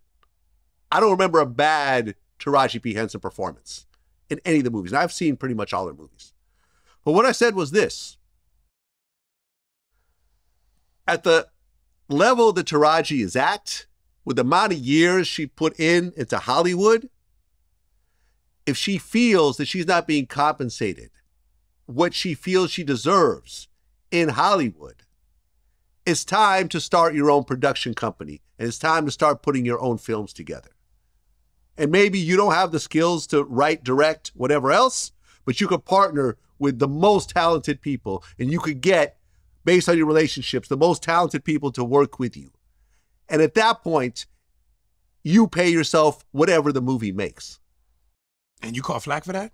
Well, I also made a couple other comments, which I actually apologize. No, hold on. I don't understand flack behind that. I agree with you. Yeah. And what I caught flack for, which I actually apologized for, me and Michael Jai White just did an interview, and the apology is now going viral as well. What I said, which I felt was a little below the belt, was that she's worth $12 million and lives in a $6 million house, and the average person doesn't want to hear a millionaire complain about money. And I later on said, you know something, that was kind of wrong. Someone close to me kind of pointed out, like, that really has nothing to do with the conversation. What she has is what she has. She's talking about what she makes. So I said, you know something, I'm sorry about that. And I also want to apologize for what I said in terms of she has a $12 million net worth and she lives in a $6 million house. And, and I said that, most working people don't want to hear rich people complain that they didn't get an extra few million. Right, yeah. This is coming from something I've dealt with myself. No one wants to hear me complain about I didn't get the money I felt I deserved. But that was a cheap shot. Someone close to me pointed that out recently, and I apologize to Taraji for saying that. But overall, my point is Hollywood is never going to pay you what you feel you deserve. But when you look at all the successful people in Hollywood, the majority of them started their own productions and started their own projects. They still will take roles here and there, but you compare it to like a Reese Witherspoon. Reese Witherspoon has a huge production company, and a lot of these big films that she's in, she's producing them as well. And that was my point. I really don't understand what you caught the flack for, because... Well, a white man shouldn't even be allowed to talk about black women. I know. And that's... I get that. That's sometimes when I'm going to catch flack for saying what I'm about to say. This is what I mean when I say black people don't like to be held accountable. Because that to me is a go-to, well, because you're white, you shouldn't... Fuck out of here. Facts are facts. Yeah. So let's lose the race issue on that. And I'm one of the first people to point out with you about when you playing the white man. Oh, no. You go hard. You go hard at me. Yeah. And this is what I meant when I was talking about the Katt Williams thing. Where we're all oohing and on over a fucking news cycle. We got one of our best black female artists crying about the fact that her and her,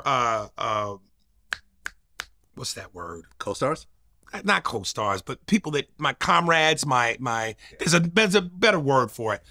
But her constituents, they're all not getting paid what they should get paid. And listen, I saw recently where Sharon Stone did an interview and talked about how she was underpaid. Exactly. But there's a pecking order. However many women, white women complain about being underpaid, black women are under that. So yes, are women getting screwed by the male Hollywood system, black and white? Yes. But are black women more so screwed over than white women? You better believe it. So again, when I'm going, instead of Katt using this platform to rouse niggas up and go, oh, Katt said, oh, why don't we use our powers to form like the Avengers and make it so that Taraji don't have to cry? Make it so that Viola Davis don't have to complain. Make it so that we create our own shit so that we don't need them to do for us when we can do for ourselves. And the fact that I caught flack, that message was so over niggas' heads. They don't want to hear that. It's much easier to revel in the bullshit. Yeah. It's much more fun to play in the gossip. Yeah, that nigga, protect him at all costs. He stood on his truth. Listen, to all you guys saying that, does Katt pay your rent? Nope. Does he feed your kids? Nope. Is he making your life better? Nope. So what do y'all got this nigga's name on your back like a jersey, and he does nothing to improve your life. His truth does not improve your life. But like I said, if we come together, create our own Black Hollywood, our own DreamWorks, and then use the success from that money and funnel that wealth back into our communities to build up our communities, now we doing us to benefit us. Well, I mean, the reason why I brought Michael Jai White to talk about this was because as someone that's been in Hollywood, I believe longer than Taraji, who was told... He's underpaid. He was told to his face, we talked about this in the interview, a Hollywood executive, a big executive told him, you know something? You could be as big as Tom Cruise if you weren't black. He was told that. Right. So what did he do? Start making his own movies. Of course, man, you know, when a man is telling me you could be Tom Cruise, but too bad you're black, and they have this belief that, you know, you unfortunately don't sell overseas. Bullshit. Action always sold overseas. True. You know, Outlaw Johnny Black, produced, written, and directed by Michael Jai White. He pulled up in a brand new Range Rover. Like, you know, and I asked him, I said, and you got to understand that Michael has done Batman. Spawn. Yeah. You know, a bunch of Tyler Perry. Like, he's got like literally hundreds of credits. It's not like this is some bum ass. No. He is a working Hollywood actor. He's played Mike Tyson. Like, he's got a lot of blood and bone. Another one of his productions. Right. And I've asked him, I said, have you made more money doing roles for Hollywood films or doing your own projects? He goes, oh, it's not even close. My own projects. Now, people get on me like, yo, she should just be allowed to act and get paid what she wants to get paid. Life just doesn't work that way. But again, where's the real money? The real money in being is a player the production. Or an owner. Is to be an owner. You mean They'll to tell let us me, play all day. Dance, nigga, dance. Yeah. Jump, nigga, jump. My whole point was, Taraji, you should be an owner. At this point, what are you, like, she's close to 50 years old? How old is Taraji? Listen, I saw where someone was pointed out that when she co-starred. She is 53 years old. Right. At this point in your career, it's time for you to transition from just being an actress to being an actress and a producer. Right. Or an actress and an owner. You know, something of that sort. And then you can't complain how much you got paid because it's your own project. You know, and like people point out, which I think is a fair criticism, when she did Benjamin Button at $150,000. $150,000 in a $150 million budget. And she damn near was co-star. She was the fifth lead on there. We actually looked it up. See, and that's why I brought Michael Jai White in, because he actually understands this. He goes, well, she's a fifth lead. And, you know, she asked for $500,000 for that role, and they said, all we got is $150,000. All we got. All we got. That's what they said. Right. $150,000, take it or leave it. She turned around and got an Academy Award nomination off her role. She killed it. But what he's explaining was like, look, you don't know when you're just in pre-production whether this person is going to kill the role. You just know there's a role. Okay, we feel this is the right role. This is our budget. If you take it, cool. If not, there's 10 other people that we're going to hit up as backups. We would like you, but this is all we got. Hey, it worked out well. You got $150,000. You got an Academy Award nomination. That will open you up to more opportunities, right? In theory. In theory. It definitely gives you eyeballs on you. And from there, you could go where you want to go. And what I pointed out is that a lot of people like to look at situations like this where, okay, well, she only got paid $150,000 and the movie made like $1 billion. You know what I'm saying? They never gave her anything extra on top of that, and that's foul. But the reality of it is when you look at business, people a lot of times will look at a project that ends up blowing up and the fee they got wasn't what they felt was fair compared to how well it does later on. But when projects flop, no one ever tries to give part of their money back. That's your problem. Oh, you didn't promote it right. I did my job. But you want more money when it does well, but no one ever wants to give money back when things go bad. And as someone who does video production, I'm very aware of that. We've had guests and we've given them a big check and we've lost money. And I just got to hold that. I'm not going to call a person up and say, hey, man, listen, they didn't get the views I was hoping. Can you give back to me $5,000, $10,000? No. Right. I hold it.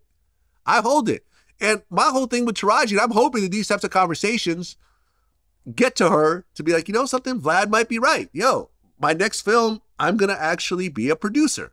Because she got paid $500,000 from Tyler Perry when she starred in that one Tyler Perry film. And that's great. Do Tyler Perry films.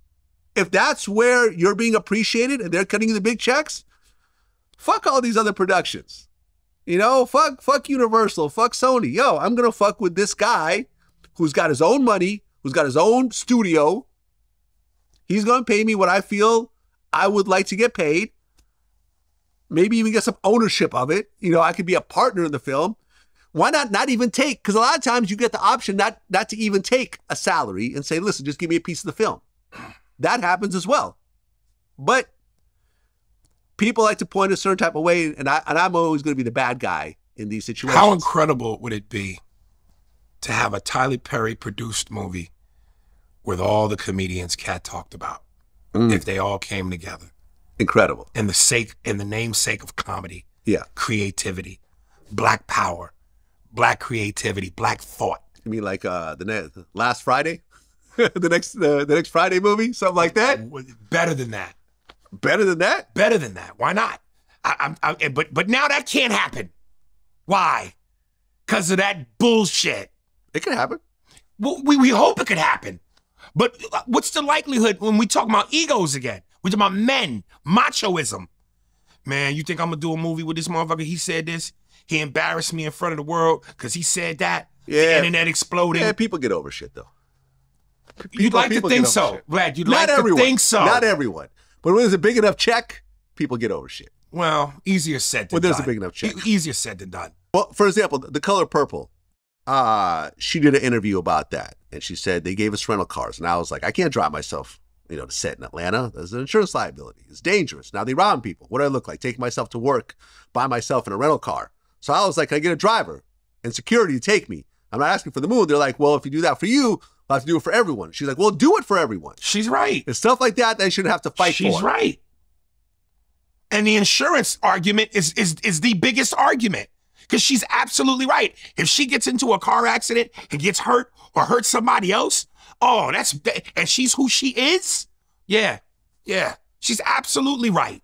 I get it. Should she ask for that during the negotiation process? That shouldn't even be an ask. The studio should want to make sure, protect your investment. I don't disagree with it. But when you take a step back and you look at what happened in that movie, $100 million budget, it's made $60 million in the box office. This movie is probably going to lose tens of millions of dollars. But like you just said, you don't know that going in. You don't know that. And because you don't know that, that's supposed to mean you're not supposed to do the right thing? I'm not saying that this wasn't the right thing to do. At the end of the day, yeah, get cars for everyone. I get it. But a lot of this stuff could be worked out in the contract ahead of time. As opposed to, okay, now we're in production and now I'm going to do an interview. That's your agent's job. That's your agent's job. Yeah. It's all in a negotiation. People like to look at this from the outside, people who haven't been in Hollywood. But you know what else we do? We and this is why I think it's so important, and I alluded to this before. This is why it's so important we stop just being players and start being owners. Because when you're a player, there's a fear that exists within us. If we don't do what we supposed to do, I might get fired. I won't get hired again. I got to eat, sir. So it's a mentality where we almost like slaves. We're so worried about that check. Because, listen, even when you don't get what you deserve, this still beats a regular 9 to 5. Yeah. The life you can live, the lifestyle it provides. That's where the millionaire comment came from. Okay. Let me address that too, though. But when you're used to eating lobster, you don't go to fish sticks. And this business feeds you lobster, even if it's on a garbage can lid. So it's like when you're used to fucking a certain way, the fear of losing that, having that being taken away from you, is stifling. And, people that go, oh, you're on your soapbox, oh, boo-hoo, violins. These are regular spectators. These aren't people that live this life. I'm not a spectator, though. But you're in the game. I'm in the game. So you understand the game. And not only am I in the game, I remember what opened my eyes to this whole situation. When I first started VladTV in 2008, at the same time I was working on my first documentary. It's called Ghost Ride the Whip. It's a documentary about the hyphy movement. We got a deal. I thought it was a movie about a woman on my dick. No. Ghost Ride the Whip. Yeah. Ghost Ride. Oh, the girls, the ghost. Ghost Ride the Whip. I got it. Yeah, you're a little slow. Okay, a little slow today. That's that Russian comedic sensibility. Exactly. What does he mean, Ghost Ride the Whip? I don't understand. Go ahead. I remember I spent months working on this film. I was in the edit bay every night. I killed myself. I put everything I had into this project. It ended up being on Netflix at one point. It ended up being on BET. It had a, limited theatrical, showing in Oakland. I was so proud. My parents were there. All of Oakland showed up and supported, blah, blah, blah. I think I got $25,000 off that project, and I was the director and the producer. And I was an assistant editor, I guess. And I never saw another royalty check for the rest of my life, to this day. And I remember at that point, I said, fuck all this Hollywood shit. Okay? They're not going to pay me what I feel I deserve. I'm going to create my own content. And back then I was broke. The reason why I'm behind the camera in every shoot is because I used to hold the camera, and I used to edit the footage, and I used to do the write-ups, and I used to put it out and upload it myself. Now I have a staff to do this. But the fact that I owned everything for 15, now 16 years, put me in a financial situation that was better than most of these actors that were around during this day. So I understand firsthand. And I remember TK pointing this out in our interview, is that 150 that Taraji's complaining about, the 150,000 she got for that role, if she starts her own YouTube channel, she could probably make that in a month and own all the content. 150,000 on YouTube is not that hard to do, especially if you're Taraji P. Henson. Doing interviews or doing little short skits or movies, she can make that on her own and own everything on her, completely by herself. But that's a lot harder to do than to show up at a set and read a script that someone wrote for you. It's going to take more work. It's going to take some hustle. But life will change. The industry changes. Money changes. Well, you just said it. More work, more hustle. Yeah. And but there's bigger rewards. Okay, but if you're not used to doing more work, more hustle, you can't see the forest beyond the trees. Whose fault is that? Okay. Whose fault is that? All right. Listen, I'm agreeing with you. Yeah. I'm just saying, there's a reason, man, where a lot of people remain stagnant and they stay where they are. And I'm telling you, fear is it's debilitating, man. Yeah. The fear. Yeah. The fear of I don't want to get fired. I don't want to bite the hand that feeds me. And a lot of people, again, the reason why they love the Katt shit was because he's their voice. Yeah. For all the people that never made it, never will, never had the guts to make it, never had the guts to try, he's their guy. You know what my fear came from? My fear came from, and this is me in the movie world, this is me in the DJ world, was, wow, I have to depend on someone to decide that they're going to hire me and give me a fair amount of money if I want to pay my rent. And unless I get that phone call, which I have no control over, then I'm going to be messed up.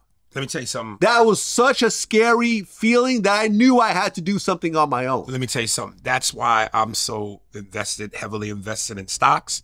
That's why I'm trying to get into real estate. Because listen, I still believe in my maybe naive little mind that before my day is done and I'm in the ground, I'm still going to make it in this business on a major level. I truly believe that. But while I'm holding on to that belief, I'm not going to sit here and go, the only way I'm going to eat is when they hire me. Yeah. Because listen, I know my reality. I ain't being put in no movies. I ain't being given no shows. I ain't been given no Netflix special. Hollywood don't fuck with me. For now. But until they do, I'm not gonna sit here hat in hand talking about, I'm only eat if I get cast in something. Yeah. Nah, I'm figuring other shit out. But the comedy clubs fuck with you. The comedy clubs fuck with me. Yeah, and again, I took a page out of Matt Rife's book.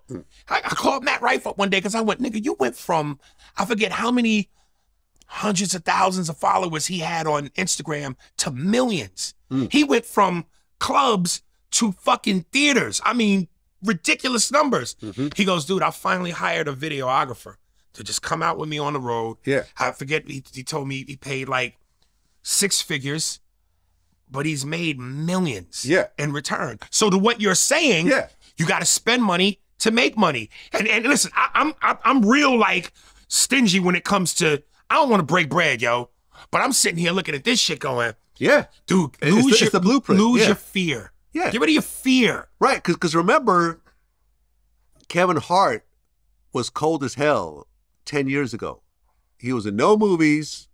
He was doing small clubs, and he hit YouTube and started doing those chocolate dropper videos.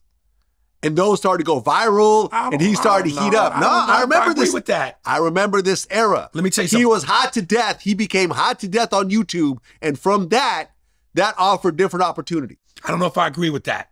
When we did Shaq's All-Star Comedy Jam, me, him, Kevin, D-Ray, Cedric, we were all in the same space. After that Shaq's All-Star Comedy Jam came, what's the movie with Steve Harvey? Think Like a Man, Act Like a Lady or Woman, whatever that was. And then from the success of that movie, it was over. That movie made so much money at the box office. From there, Kevin was a movie star. Okay. Well, so I don't think YouTube had anything to do with it. So maybe my timeline is wrong. I'm not going to say that I'm right. It's wrong. Okay, fair enough. Fair enough. And one of the things that that Michael Jai White kind of pointed out, and this is why I have real actors on my show, was that one of the things Taraji said was, they always lowball me because they say that my celebrity doesn't translate overseas. And what Michael pointed out was, yes, she's right, but that's not because she's a black woman. Every dramatic actor in America doesn't translate overseas. Every comedic actor in America doesn't translate overseas.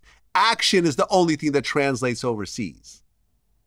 Nobody in France wants to hear a funny American comedian. It's not going to work. They have their own funny comedians. They have their own dramatic superstars. Now, action, that's something that works worldwide, which is what he did, and he focused on. He's done extremely well with it. Action always sold overseas. True. The only reason why we know who Jackie Chan and Jet Li and Jean-Claude Van Damme is because they're from another country, but they do action. Exactly. The point is this: as a dramatic actor, as a comedic actor, China got their own dramatic and leading actors. So Russia no one really translates overseas unless they're doing action. That's right, because they say black movies don't translate overseas. White movies don't translate overseas. Action is the only thing that translates. It does, yeah. Action does. See, that's the bullshit that they don't tell you. Does French action work over here? Korean action works over here. Absolutely. Look at Netflix. A bunch of big Squid Games. Biggest thing ever. But there's a bunch of Korean films that are now taking over. A bunch of Indian action films that are now being pushed really hard on Netflix. That are successful? Successful. You see them, a #2 movie in America right now. Yes. Absolutely. I heard nobody talk about no action movies from India popping. You never heard of Squid Games? I heard Squid Games, okay. Yeah. Well, there you go. That proves Give me the point. more than one. There's a but. Name another one. Don't look at your computer. Name another one. I'm not a big fan of the genre. Okay. If you can't name one without going to your computer, the splash ain't big enough. Wait, hold on. The splash ain't big enough. No, hold on. The Society of Snow. I just watched that. My man, have you heard of that? Sir, no. It was about the plane crash. You tell me all day what it was about. The Argentinian plane crash. He never heard of it. I never heard of it. Big movie. Hold on. I'll keep going. Parasite won an Oscar. Korean film. You heard about that, sir? You never heard of Parasite? No. I know that's what they gave us with COVID. Parasite. It was a great film. I put all of what you're saying under the off-white umbrella. Okay. That shit you know about. Okay. Fair enough. Actually, no, I'm not going to say fair enough because a lot of people have heard of it. I'm just simply telling you that whatever genre a foreign film does ain't fucking with the United States in that same genre. We are the NFL. We are the NFL of movies. I get it. All right. Everything, Everywhere, All at Once. That won Oscars as well. You know that? I think I heard that one. Another action film.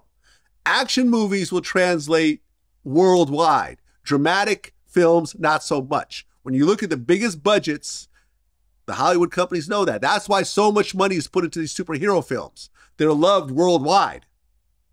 But if you're a dramatic actress, yes, you're stuck in the American space. And that's it. That's just the reality of it. That's the reality of it. I didn't make the rules. The rules are the rules. I don't know. That's so I hear what you're saying, but I think some of that's a little off. What? Well, we can agree to disagree. Did you see the Martin reunion at the Emmys? I saw the clip. Martin Lawrence is looking bad, man. They said he might have, listen, I'm no doctor, and neither are any of the people on the comment section, but a lot of people were saying that was like signs of a stroke. Well, I've been saying this when he was in the last Bad Boys movie.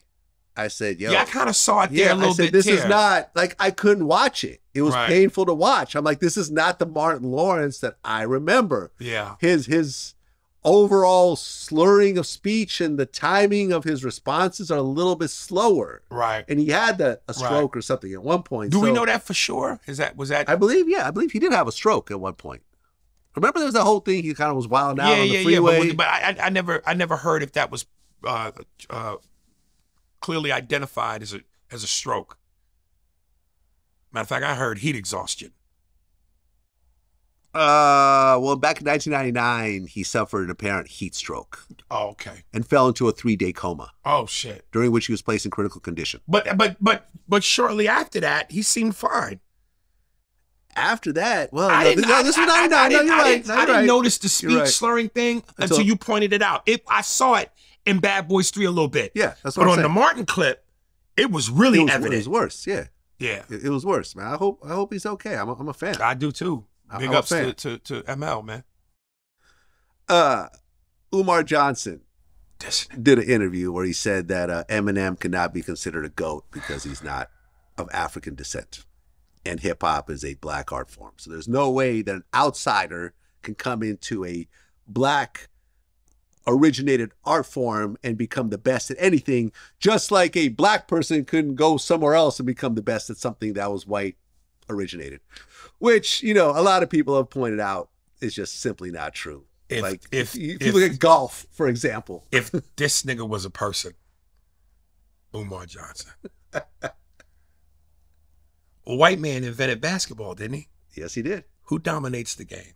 Black people. Exactly. So stop it. A white person invented football. Who dominates the sport? Besides Tom Brady, it's all black dominated. Okay. And I heard a nigga out of Detroit showed him how to throw.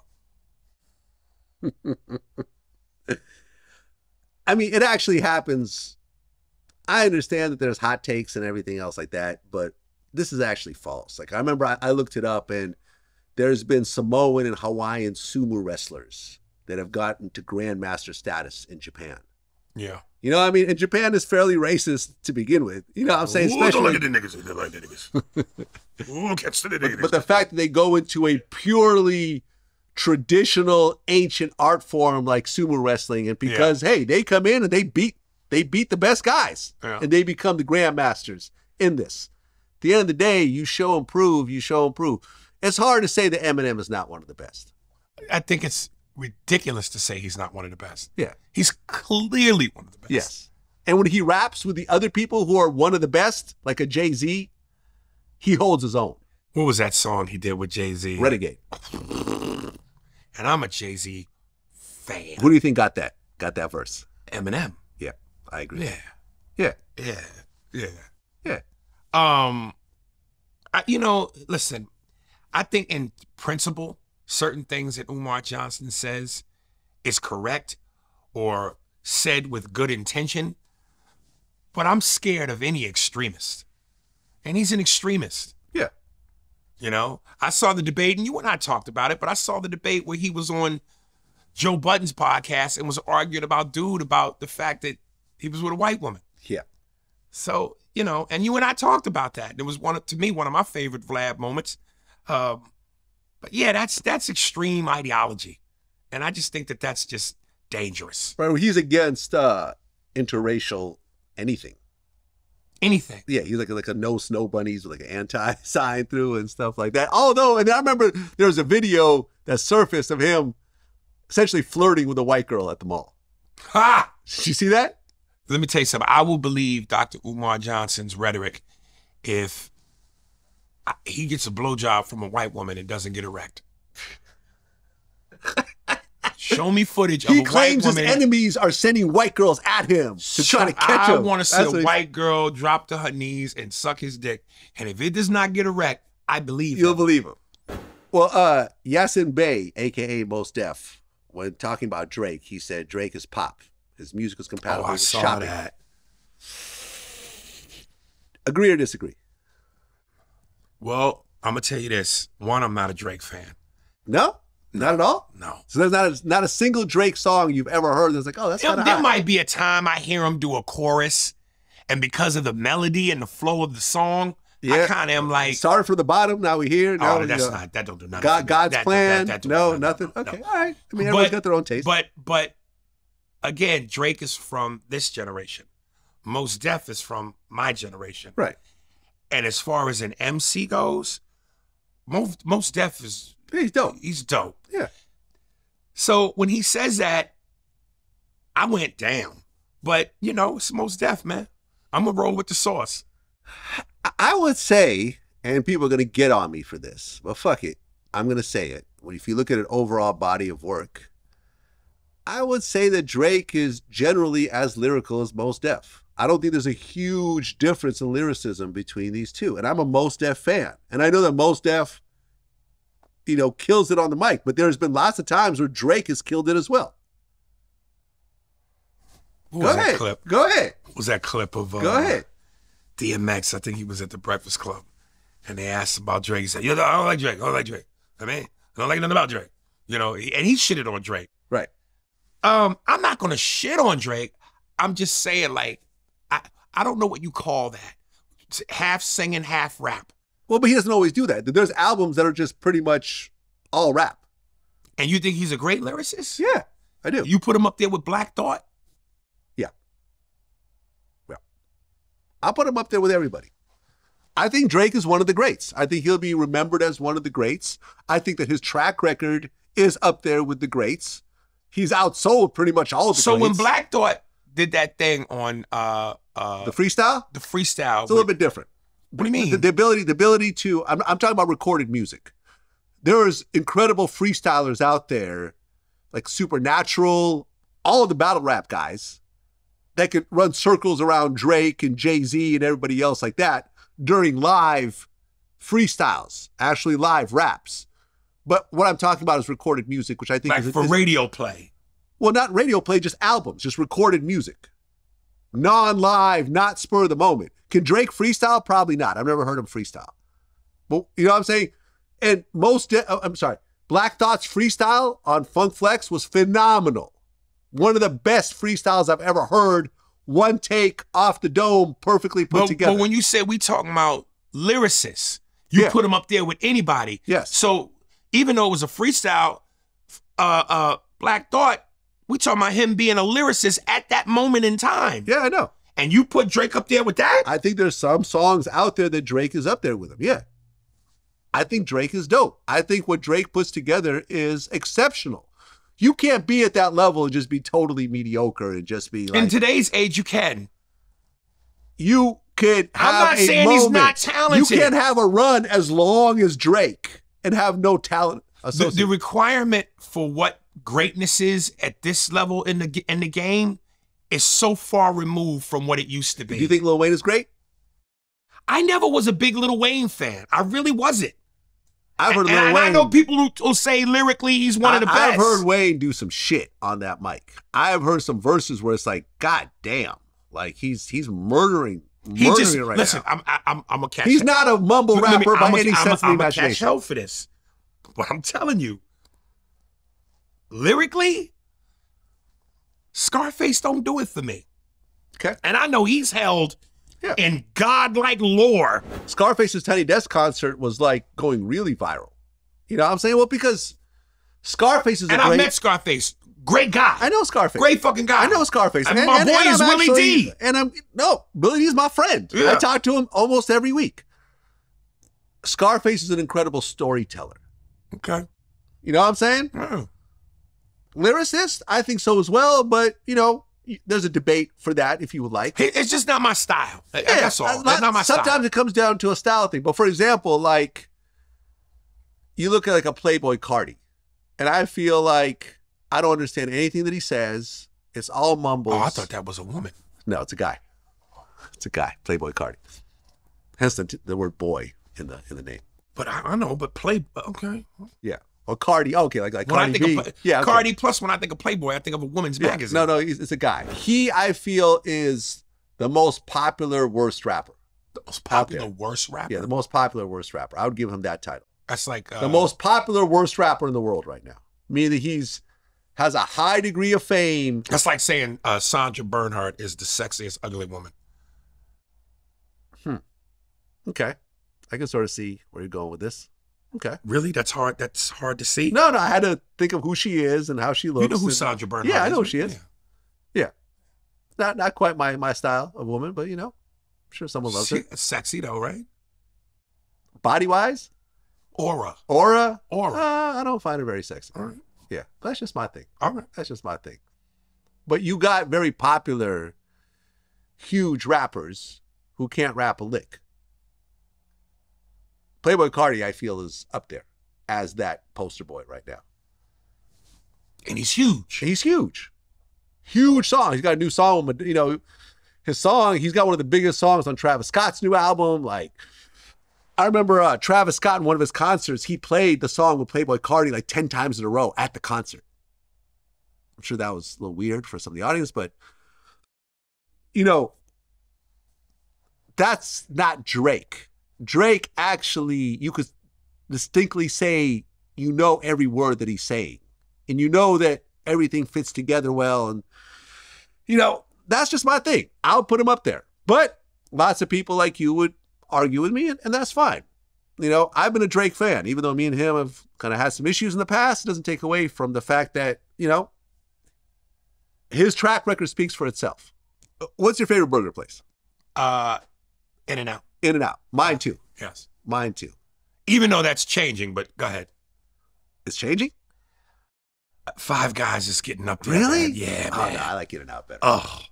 Five Guys is good. Some of that malt vinegar on that motherfucker. Oof. Yeah, I like In-N-Out. All right. In all my years on this earth, I have never heard of an In-N-Out closing down until it just happened in Oakland just the other day. Due to the ridiculous amount of crime in Oakland around that In-N-Out, In-N-Out finally announced that they're shutting down the entire restaurant. And I used to live in Oakland, man. I am so disappointed with Oakland right now. I just hear Chris Rock in the back of my mind. I love black people. I hate niggas. I mean, they literally showed, there's a video of a couple of guys that just pull up to his car and pop the trunk and then take, because I guess it's close to the airport.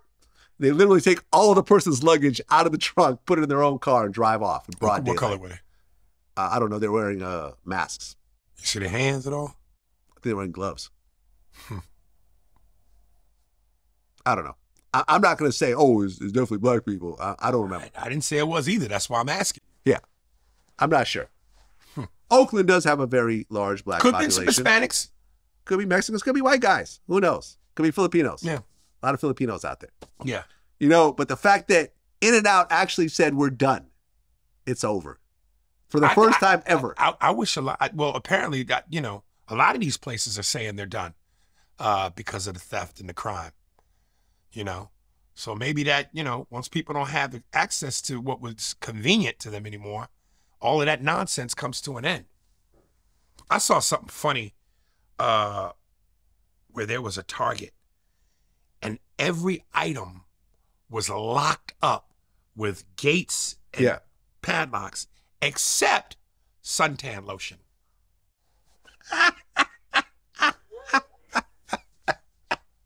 That was free to take. That was free to take. Free to take. Suntan lotion. The Bay is crazy because I'm from there, and I remember going to a Target in Berkeley, and you just saw a kid walk in, grab a bunch of sodas, and just walk out. Right. And the staff is looking at me like, we can't do nothing. We have a no chase policy. Yeah. There's a no bail policy now. So I know. And listen, I'm probably being more funny than anything. But I know that Donald Trump, with all his rhetoric, people are like, this motherfucker. But I remember I saw a clip recently where I guess, obviously this is old. He said, in regards to the Targets and and all these stores that get looted, like we say, from something from now on, these people should be shot on sight. Yeah, I don't think that. I don't think it either. Yeah. Like if you own shit, if that's your store and you worked your ass off to build and get that, and you know the justice system ain't gonna provide you with justice. Yeah. You know, the cops ain't gonna do nothing. At that moment, you seeing your shit be looted with no help at all. What are you feeling? What are you thinking? Anger. Okay. Violence. So again, I'm not saying that's what should happen. But God I damn wouldn't it. mind it happening. I mean, honestly, but you see this, for example, in some like the, you know, like the Indian-owned stores, like the 7-Elevens Right. and stuff like that. You see people coming in and try to pull that shit, and them motherfuckers will pull out a fucking stick. Right. Like a big long stick, and just start beating the motherfucker with it and stuff like that. And it's like, all right, well, that's what you get. I always wish they could push a button and lock the doors and then have like 10 pit bulls come out. Like, it angers me to see these motherfuckers, and I just go, fucking thieves. Like, people work their whole lives Right. to do the right thing, to pay for shit, be upstanding citizens, Yeah. to own this business. Yeah. And you just brazenly come in here. And what I don't understand is, if you know the cops ain't gonna do nothing, you know you can't be arrested, why are you rushing? Why are you covering your face? Show your face. Take your time. No, listen, what I saw in Berkeley at Target, he didn't even cover his face. Literally walked in, grabbed a bunch of shit that he wanted, and just walked But right most out. times people either cover their face or they rush. Yeah. Take your time. Take your time. Nothing's going to happen. Nothing's gonna happen. Yeah. Throw your earbuds in, get a cart, and shop. Shot. Enjoy yourself. Ask questions. Well, Larsa Pippen and Marcus Jordan are still going strong.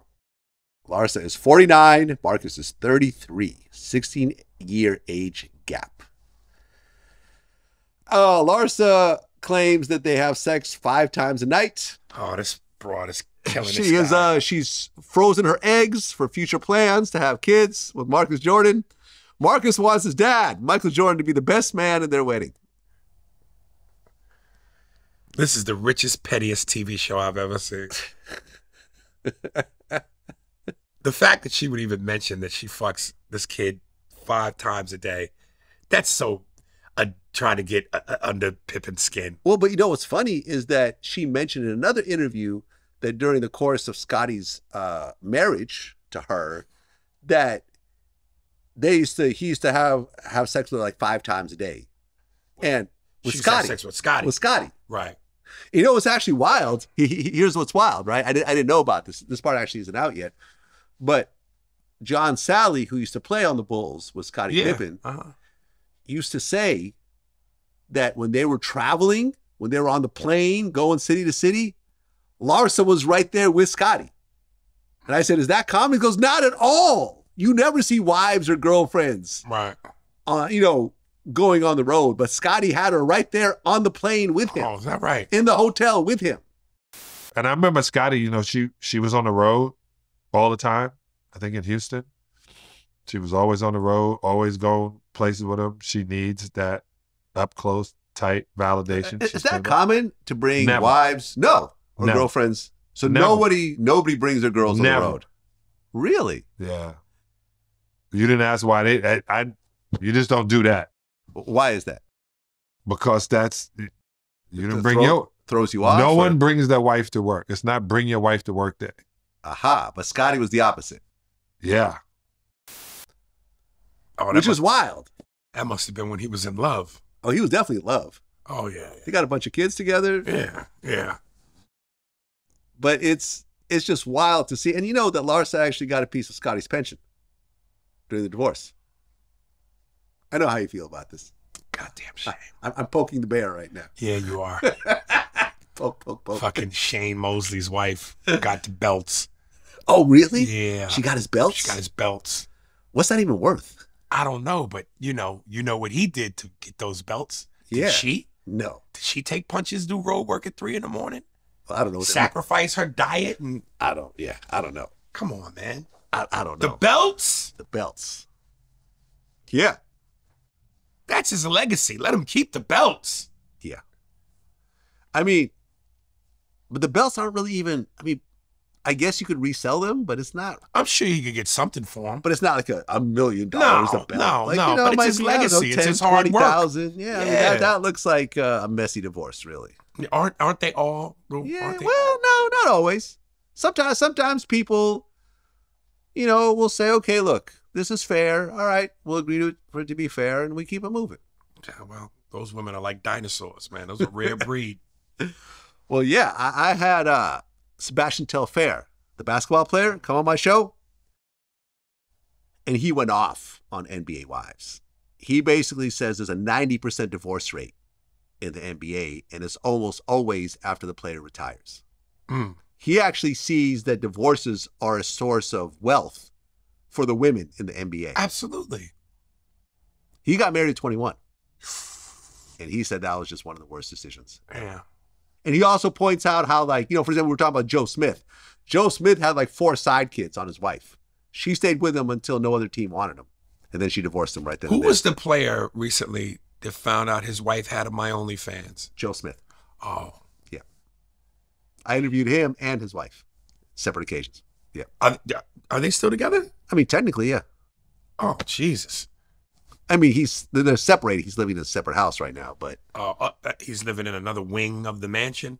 They don't have a mansion. They're actually struggling. That's actually the weird part about this whole situation was that he made like, I don't know, like 30 million or something in the course of his career, but between a lot of bad investments, a messy divorce, not managing his money, a few years later he was like 30,000 in debt. What the fuck he upset his wife got on My OnlyFans for?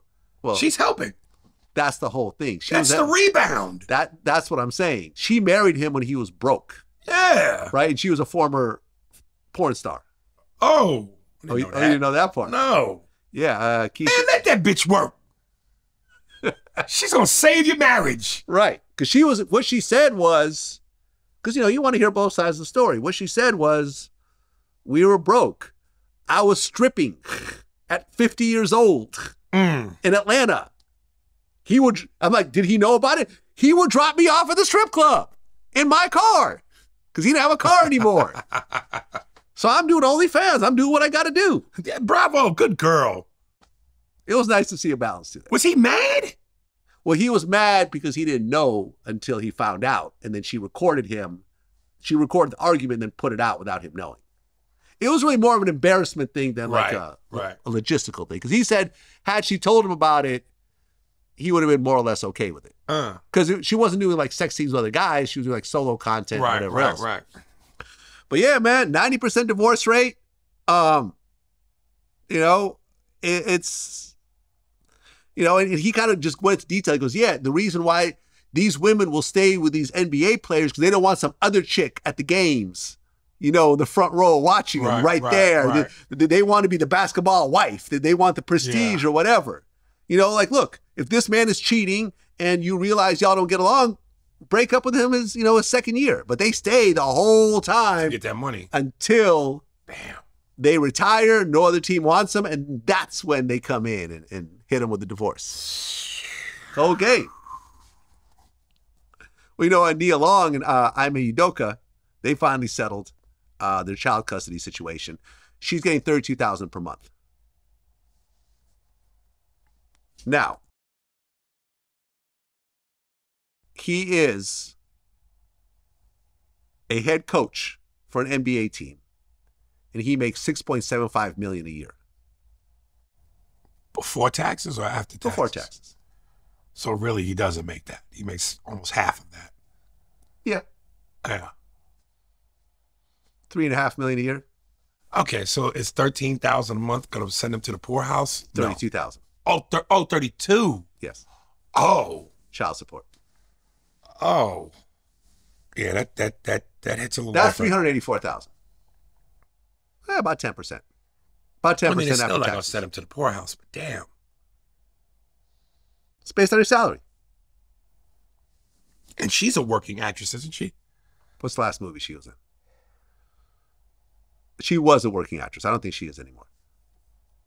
Boy, this game is cold as a motherfucker, man. Cold game. Jesus. Well, speaking of movies, one of my members, Kashmir Black 8503, he had pointed out that you were in a movie called Out of Sync. Yes, with LL Cool J. Yeah. What was that like?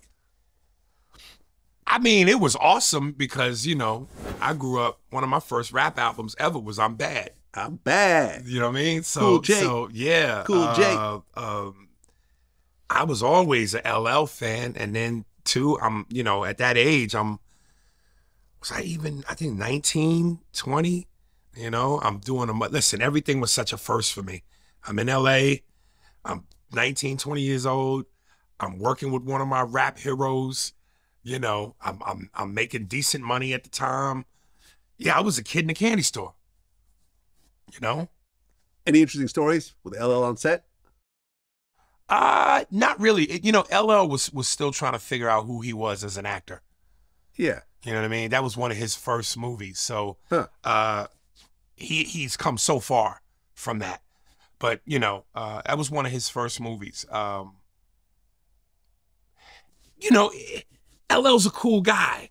But you could tell at moments he takes himself, you know, seriously. You know what I mean? Too seriously? I don't know about too seriously, but, you know, his whole persona, you know what I mean, B? It's crazy, man. You know, sometimes I'll do something funny and he'll just look at me like, you said a joke about me, man? What's up? You gotta lick your lips, too. Yeah. Yeah, I remember I did a thing, a skit about him one time on Mad TV, and I was at a radio station in Orlando, and I guess whoever the head dude was at the time interviewed him, and he goes, "Hey man, I don't know if you know, but there's this kid named Aries Spears that does you. What do you think about that?" And in the clip, you could tell LL starts out complimentary, but then towards the end, he's a little pissed. He's like, you know, Aries Spears is like my cousin, man. You know, family, man. You know, he does the impression. I seen it. It's cool. But you know, I'm gonna get his ass back. I'm gonna get him on wax, B. Word up. I'm gonna get the nigga. So. Did he ever get you back or? No, but you know, you could tell if you hung around L, you could tell during his bravado and his cadence. Right. You know, he can't laugh at himself, basically. No. What? Didn't he get into a fist fight with Jamie Foxx? On Any Given Sunday, yeah. Yeah, which was one of the funniest stories ever. Because he was like, LL was taking the fact that he was playing a football player in the movie so serious when Jamie knew, dude, we're actors, man. We're not football players. Yeah. And so Jamie was like, during one of the scenes, they had to leave the tunnel and hit the field. Mm-hmm. And he was like, LL was like, yo, come on, man, we got practice, B. And Jamie was like, what? And Jamie was kind of like like taking his time to get to the field. And LL was getting mad. And he said LL was tapping him. Yo, man, come on, man. Cut the shenanigans. Yo, we got practice, man. Like they was really, so he was like giving LL shit like, yo, dog, we stop hitting me so hard during these hit scenes. We're fucking actors. And so then, yeah, shit escalated from there and, you know, a fist fight ensued. Now, with all the impressions you've done of dozens and dozens of celebrities, have you ever had anyone roll up on you upset in person? Nah, you know, well, two things. It was interesting because, again, what I find so surreal about who I am in my career is that, again, when a lot of the people that I meet, I was a kid when they were doing their thing. Mm-hmm. So I grew up on certain people. I grew up on LL. I grew up on Bobby Brown. And I know Bobby. Bobby's my guy. And I recently flew back on a flight with him from Dallas. We were both in DC. I was performing at the Improv. He had a show. I didn't know till I saw him at the airport. And so by the time we got back to Burbank Airport, I took a picture with him, let him know, hey, Bobby, man, you know, I noticed we've been knowing each other. We got each other's number. We talk.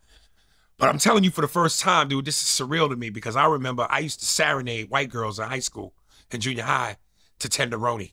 That's how I tried to get white pussy.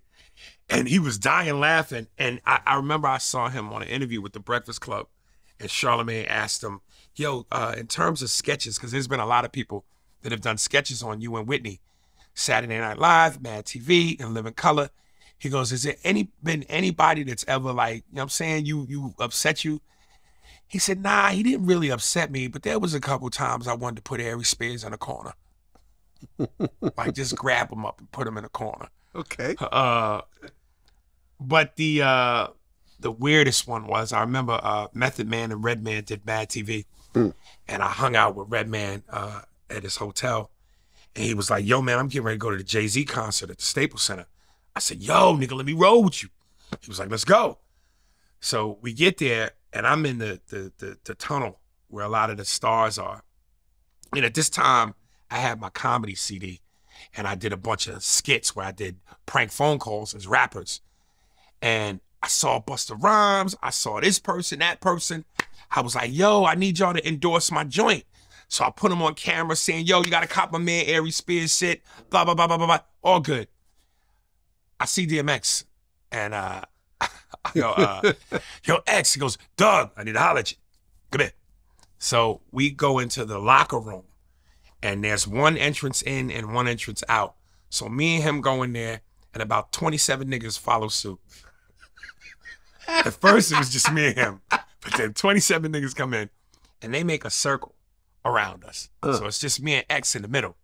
And then the bodyguard comes in and then slams the door where you could leave and stands in front of it. Oh. So I was like, yo, X, man, I got my CD. I was hoping. He was like, Doug, I heard you, my voice, huh? Heard you doing some things with my voice. What's good?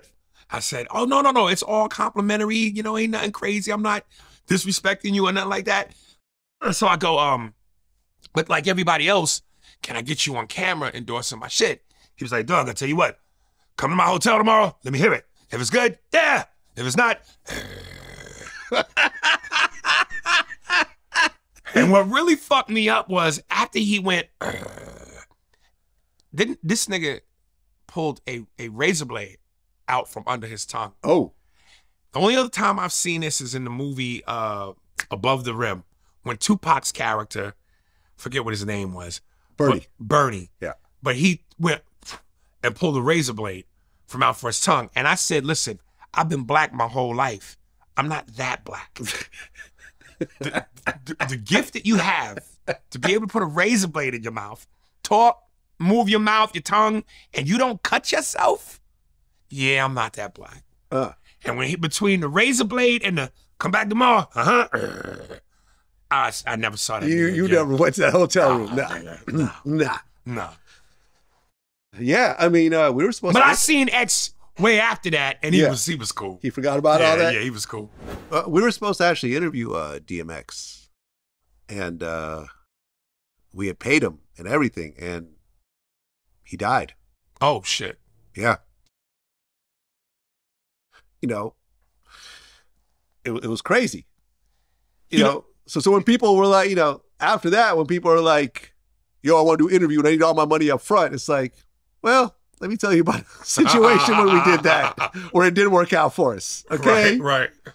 So unless you can guarantee that you're going to stay alive, which you cannot do, right, I'll just pay you afterwards. You know, X was such a different spirit, man. I remember one time we were at the cheesecake.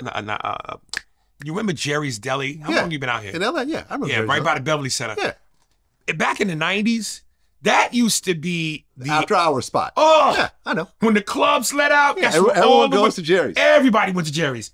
It's like the Waffle House of LA. Yes. That's what it is. So X came in there, and I had lost contact with him.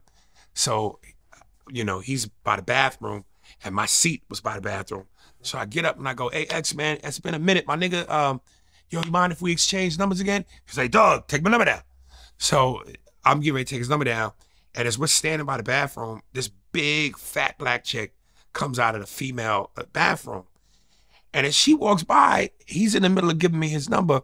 He just looked at her up and down and then looked at me and went like this. He went, ham. He just called her ham. For some reason, I couldn't make sense of it. But he was just like, yo, my number's sometimes, ham. And then went back to giving me the number. He was wired different, man. I mean, he had, because I was preparing for the interview, it was like he had a very rough life. Oh my God. Everyone who says they have a hard life. Right. His mom knocked out like half of his teeth when he was younger. Well, she claimed Well, now that explains this. When he did Mad TV, we did the famous skit, which is a classic. Everybody loved it, where I played his mother. And this is another reason why, let me go back to the men in a dress thing. I played his mother. So this concept was he was getting off the road, come see moms. He met a chick, and he wanted her to love him for Earl Simmons, not the persona DMX. Yeah. So he came to me for some motherly advice. And of course, I had the granny wig on, the glasses with the chain. I had a dress on with Tim's. So he's like, yo, Ma, I need help with these women. I'm like, yo, son, let me holler at you, tell you about these bitches. So the whole time it's me and him doing that. Funny as fuck. But at first he didn't want to do the skit. And the head writer, Devon, I was like, why not? It's funny. He was like, he didn't really read it. He just heard something about him interacting with his mother. So I guess that hit a soft spot. Oh, yeah. But then once he read the skit, he was like, oh, this is funny. It's crazy about his story with his mother. Like, when he was a kid, I think he was maybe like 6 years old or something. He like went into her wallet and was drawing on like her time card. And when she found it, she beat him with a broom handle and knocked out like half of his teeth. Yeah. And then she left him in foster care. And I remember he was even describing how he would like, Mommy, where are you going? And then just see the car. Right. And then now he's in foster care. Right. The reason why he loved dogs was because he was homeless and he would sleep on roofs. And he would surround himself with these dogs as security in case someone tried to sneak up on him and, right, rob from him or assault him in some type of way. And, he had serious drug issues by the time he got signed. Like it was, but he was missing like half his teeth. Wow. From his mom. And it's, man, his story was, that's why it comes out so strong and so emotional, is because it's coming from such a place of hurt. And I really wish we could have done that interview. One of my favorite songs from him, Slippin'. Yeah. Yeah. A lot of people love that song. Oh my God. Yeah. Yeah. A lot of people love that song.